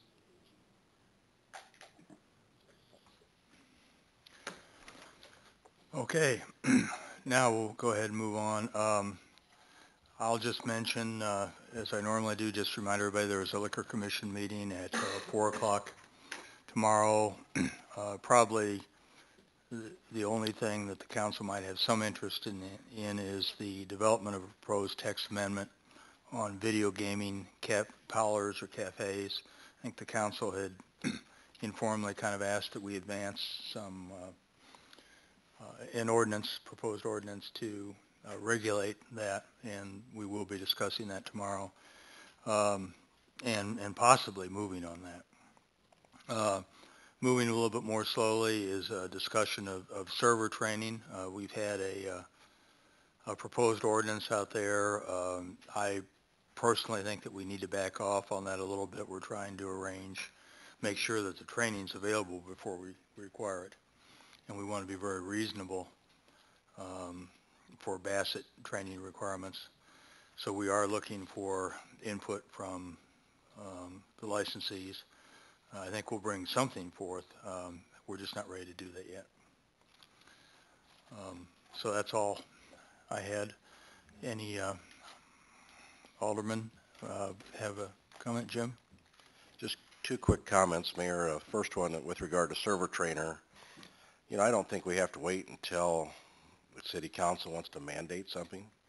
I would sure get the message out that voluntary participation, whether it's online or whether it's through Heartland or whatever the case might be.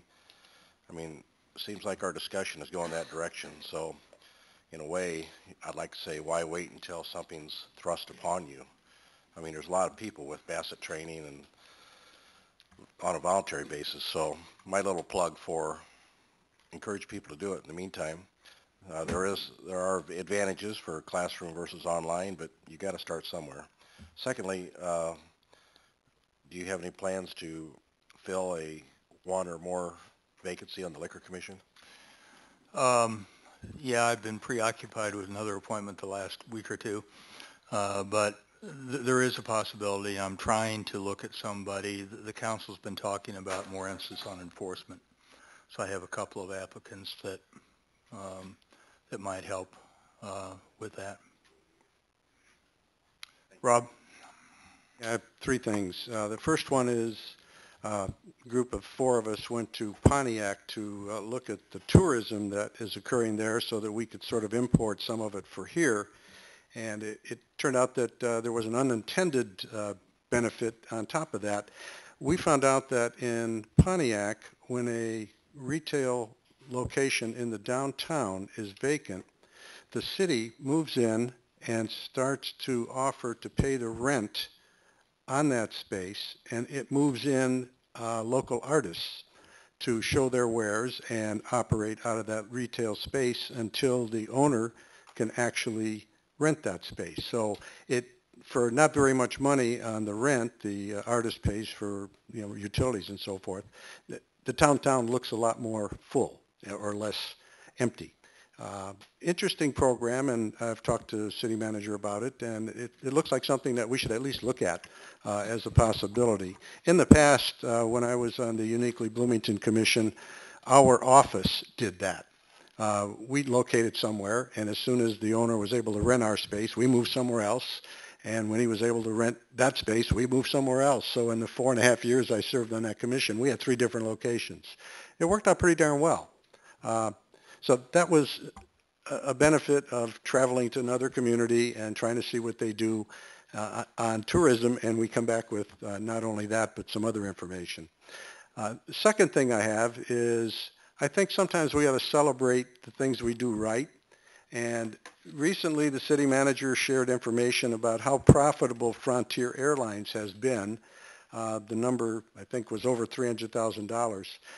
We were asked to vote to put $100,000 of city money out there as part of a, I think is almost $500,000 letter of credit, that if they didn't earn enough money, that we would reimburse them in order to attract them. The fact that they have been very profitable means we didn't have to use any of our money, and we actually attracted them, and I'm fairly sure we would not have had we not given them that guarantee. Now, at the time, that $100,000 was possible that we would have to use it.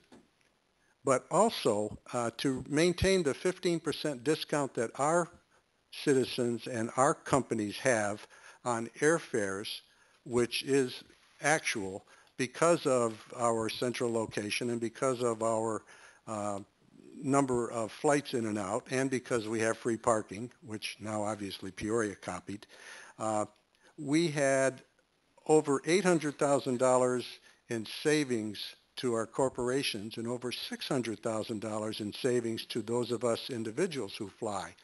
So the decision was, would we spend $100,000 to have our companies and citizens save $1.4 million?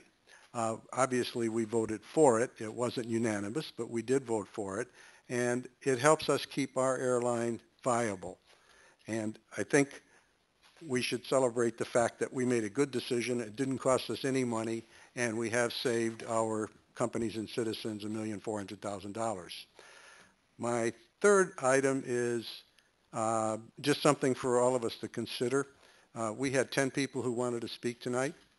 We, by our policy, allow 5. And rather than just drawing names out of a hat, I would think that we would want to give people who've never spoken before first priority and let the people who speak on a regular basis speak if there is room. But that's just me. I just think we ought to consider that. Thank you. Karen. First of all, I'd like to welcome Alderman Matthey, and please ask you do not clap Alderman Sage on the shoulder because we've missed him and it's good to have you back. David, could you make just a couple of comments about the lighting at Harwood Place? I think that there's a sense that maybe the city was being very dictatorial about that, and I think, you know, you were more on a listening tour, and so I just kind of want to make sure that everybody's got the full picture of what that meeting was about, because we did get some emails about it. Yeah, I'd be happy to.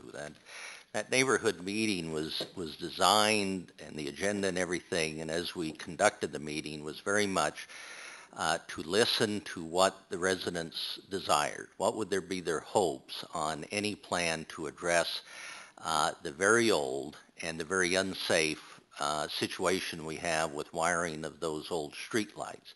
We definitely wanted to treat this as a listening session.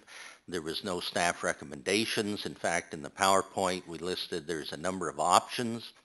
And before we even begin a detailed analysis, we wanted to hear from them what would be their hopes.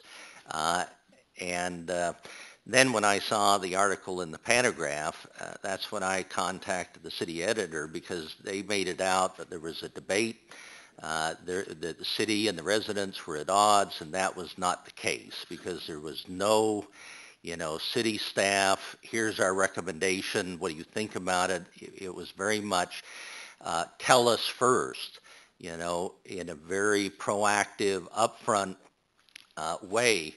What input do you want to give us before we start any kind of detailed analysis? And we threw all the options up there for them. So the editor felt that there were some valid points. They did run a correction on that. But the hope would be is going forward, we'll get more hopefully consideration for when we're trying to just ask first up front for citizen input. It is not characterized incorrectly, as I believe that article was in the Panagraph. So thanks for asking.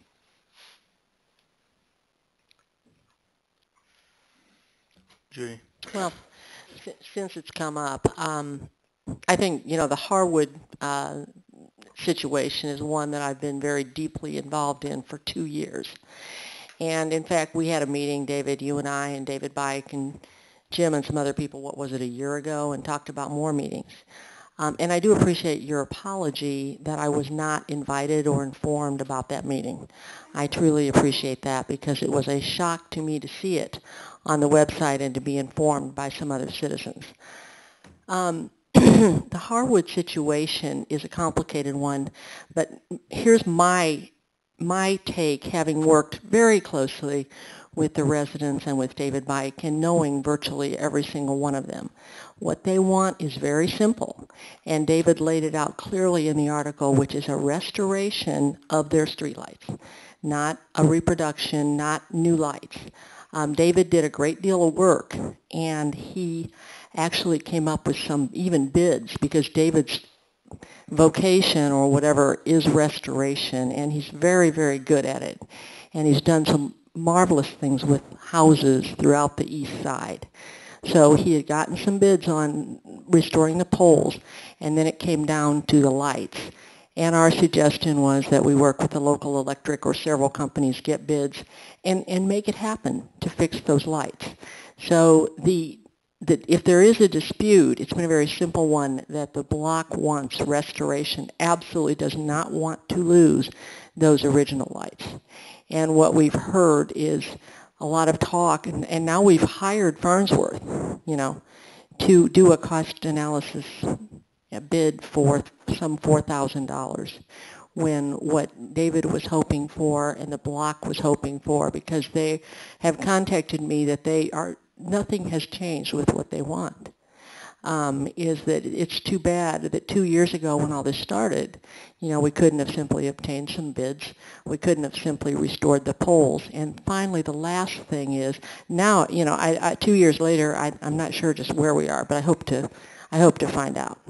The last thing I'd like to say is the country club lights that came out were saved by the city, and that's really a good thing. I mean, what could make more sense than saving one light pole to restore another one?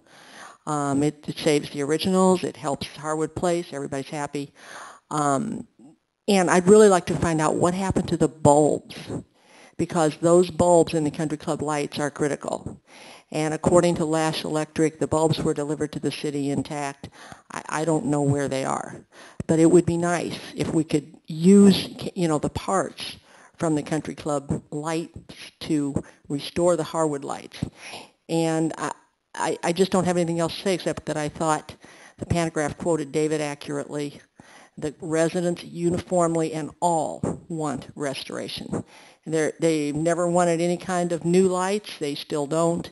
And I think it's unfortunate that we couldn't just move ahead with some bids and, make it happen that way. Thank you. Let me just answer, one neighbor doesn't speak for everyone on the street. Up until our neighborhood meeting, yes, we had heard from David Bike and Alderman Stearns, but we did not hear from the rest of the neighborhoods. We felt just like in the Franklin Park Playground, it was important to hear from everyone. Respectfully, it is not so simple. We do not have experience with looking at the life cycle costing for refurbishing and recasting these types of lights. As you know, in the strategic plan, we're supposed to look at what is the best value when we expend taxpayer funds for any kind of public improvement, whether it be street lights, sidewalk, and so forth. So there is definitely a question as to what is the lowest cost for to hopefully get long-term wear and tear of street lights of this nature, and it's an unknown to us. Hence, we need to kind of properly evaluate that, and then in our next meeting, we'll take that back to all the neighborhoods and share that with them to help them not only understand that, here's what the costs are coming into, but these are the costs that the council's going to want to look at, and is there differences from a cost, from an estimated life of the improvements, and that's something we want to go back and share with all the neighbors, not just one person.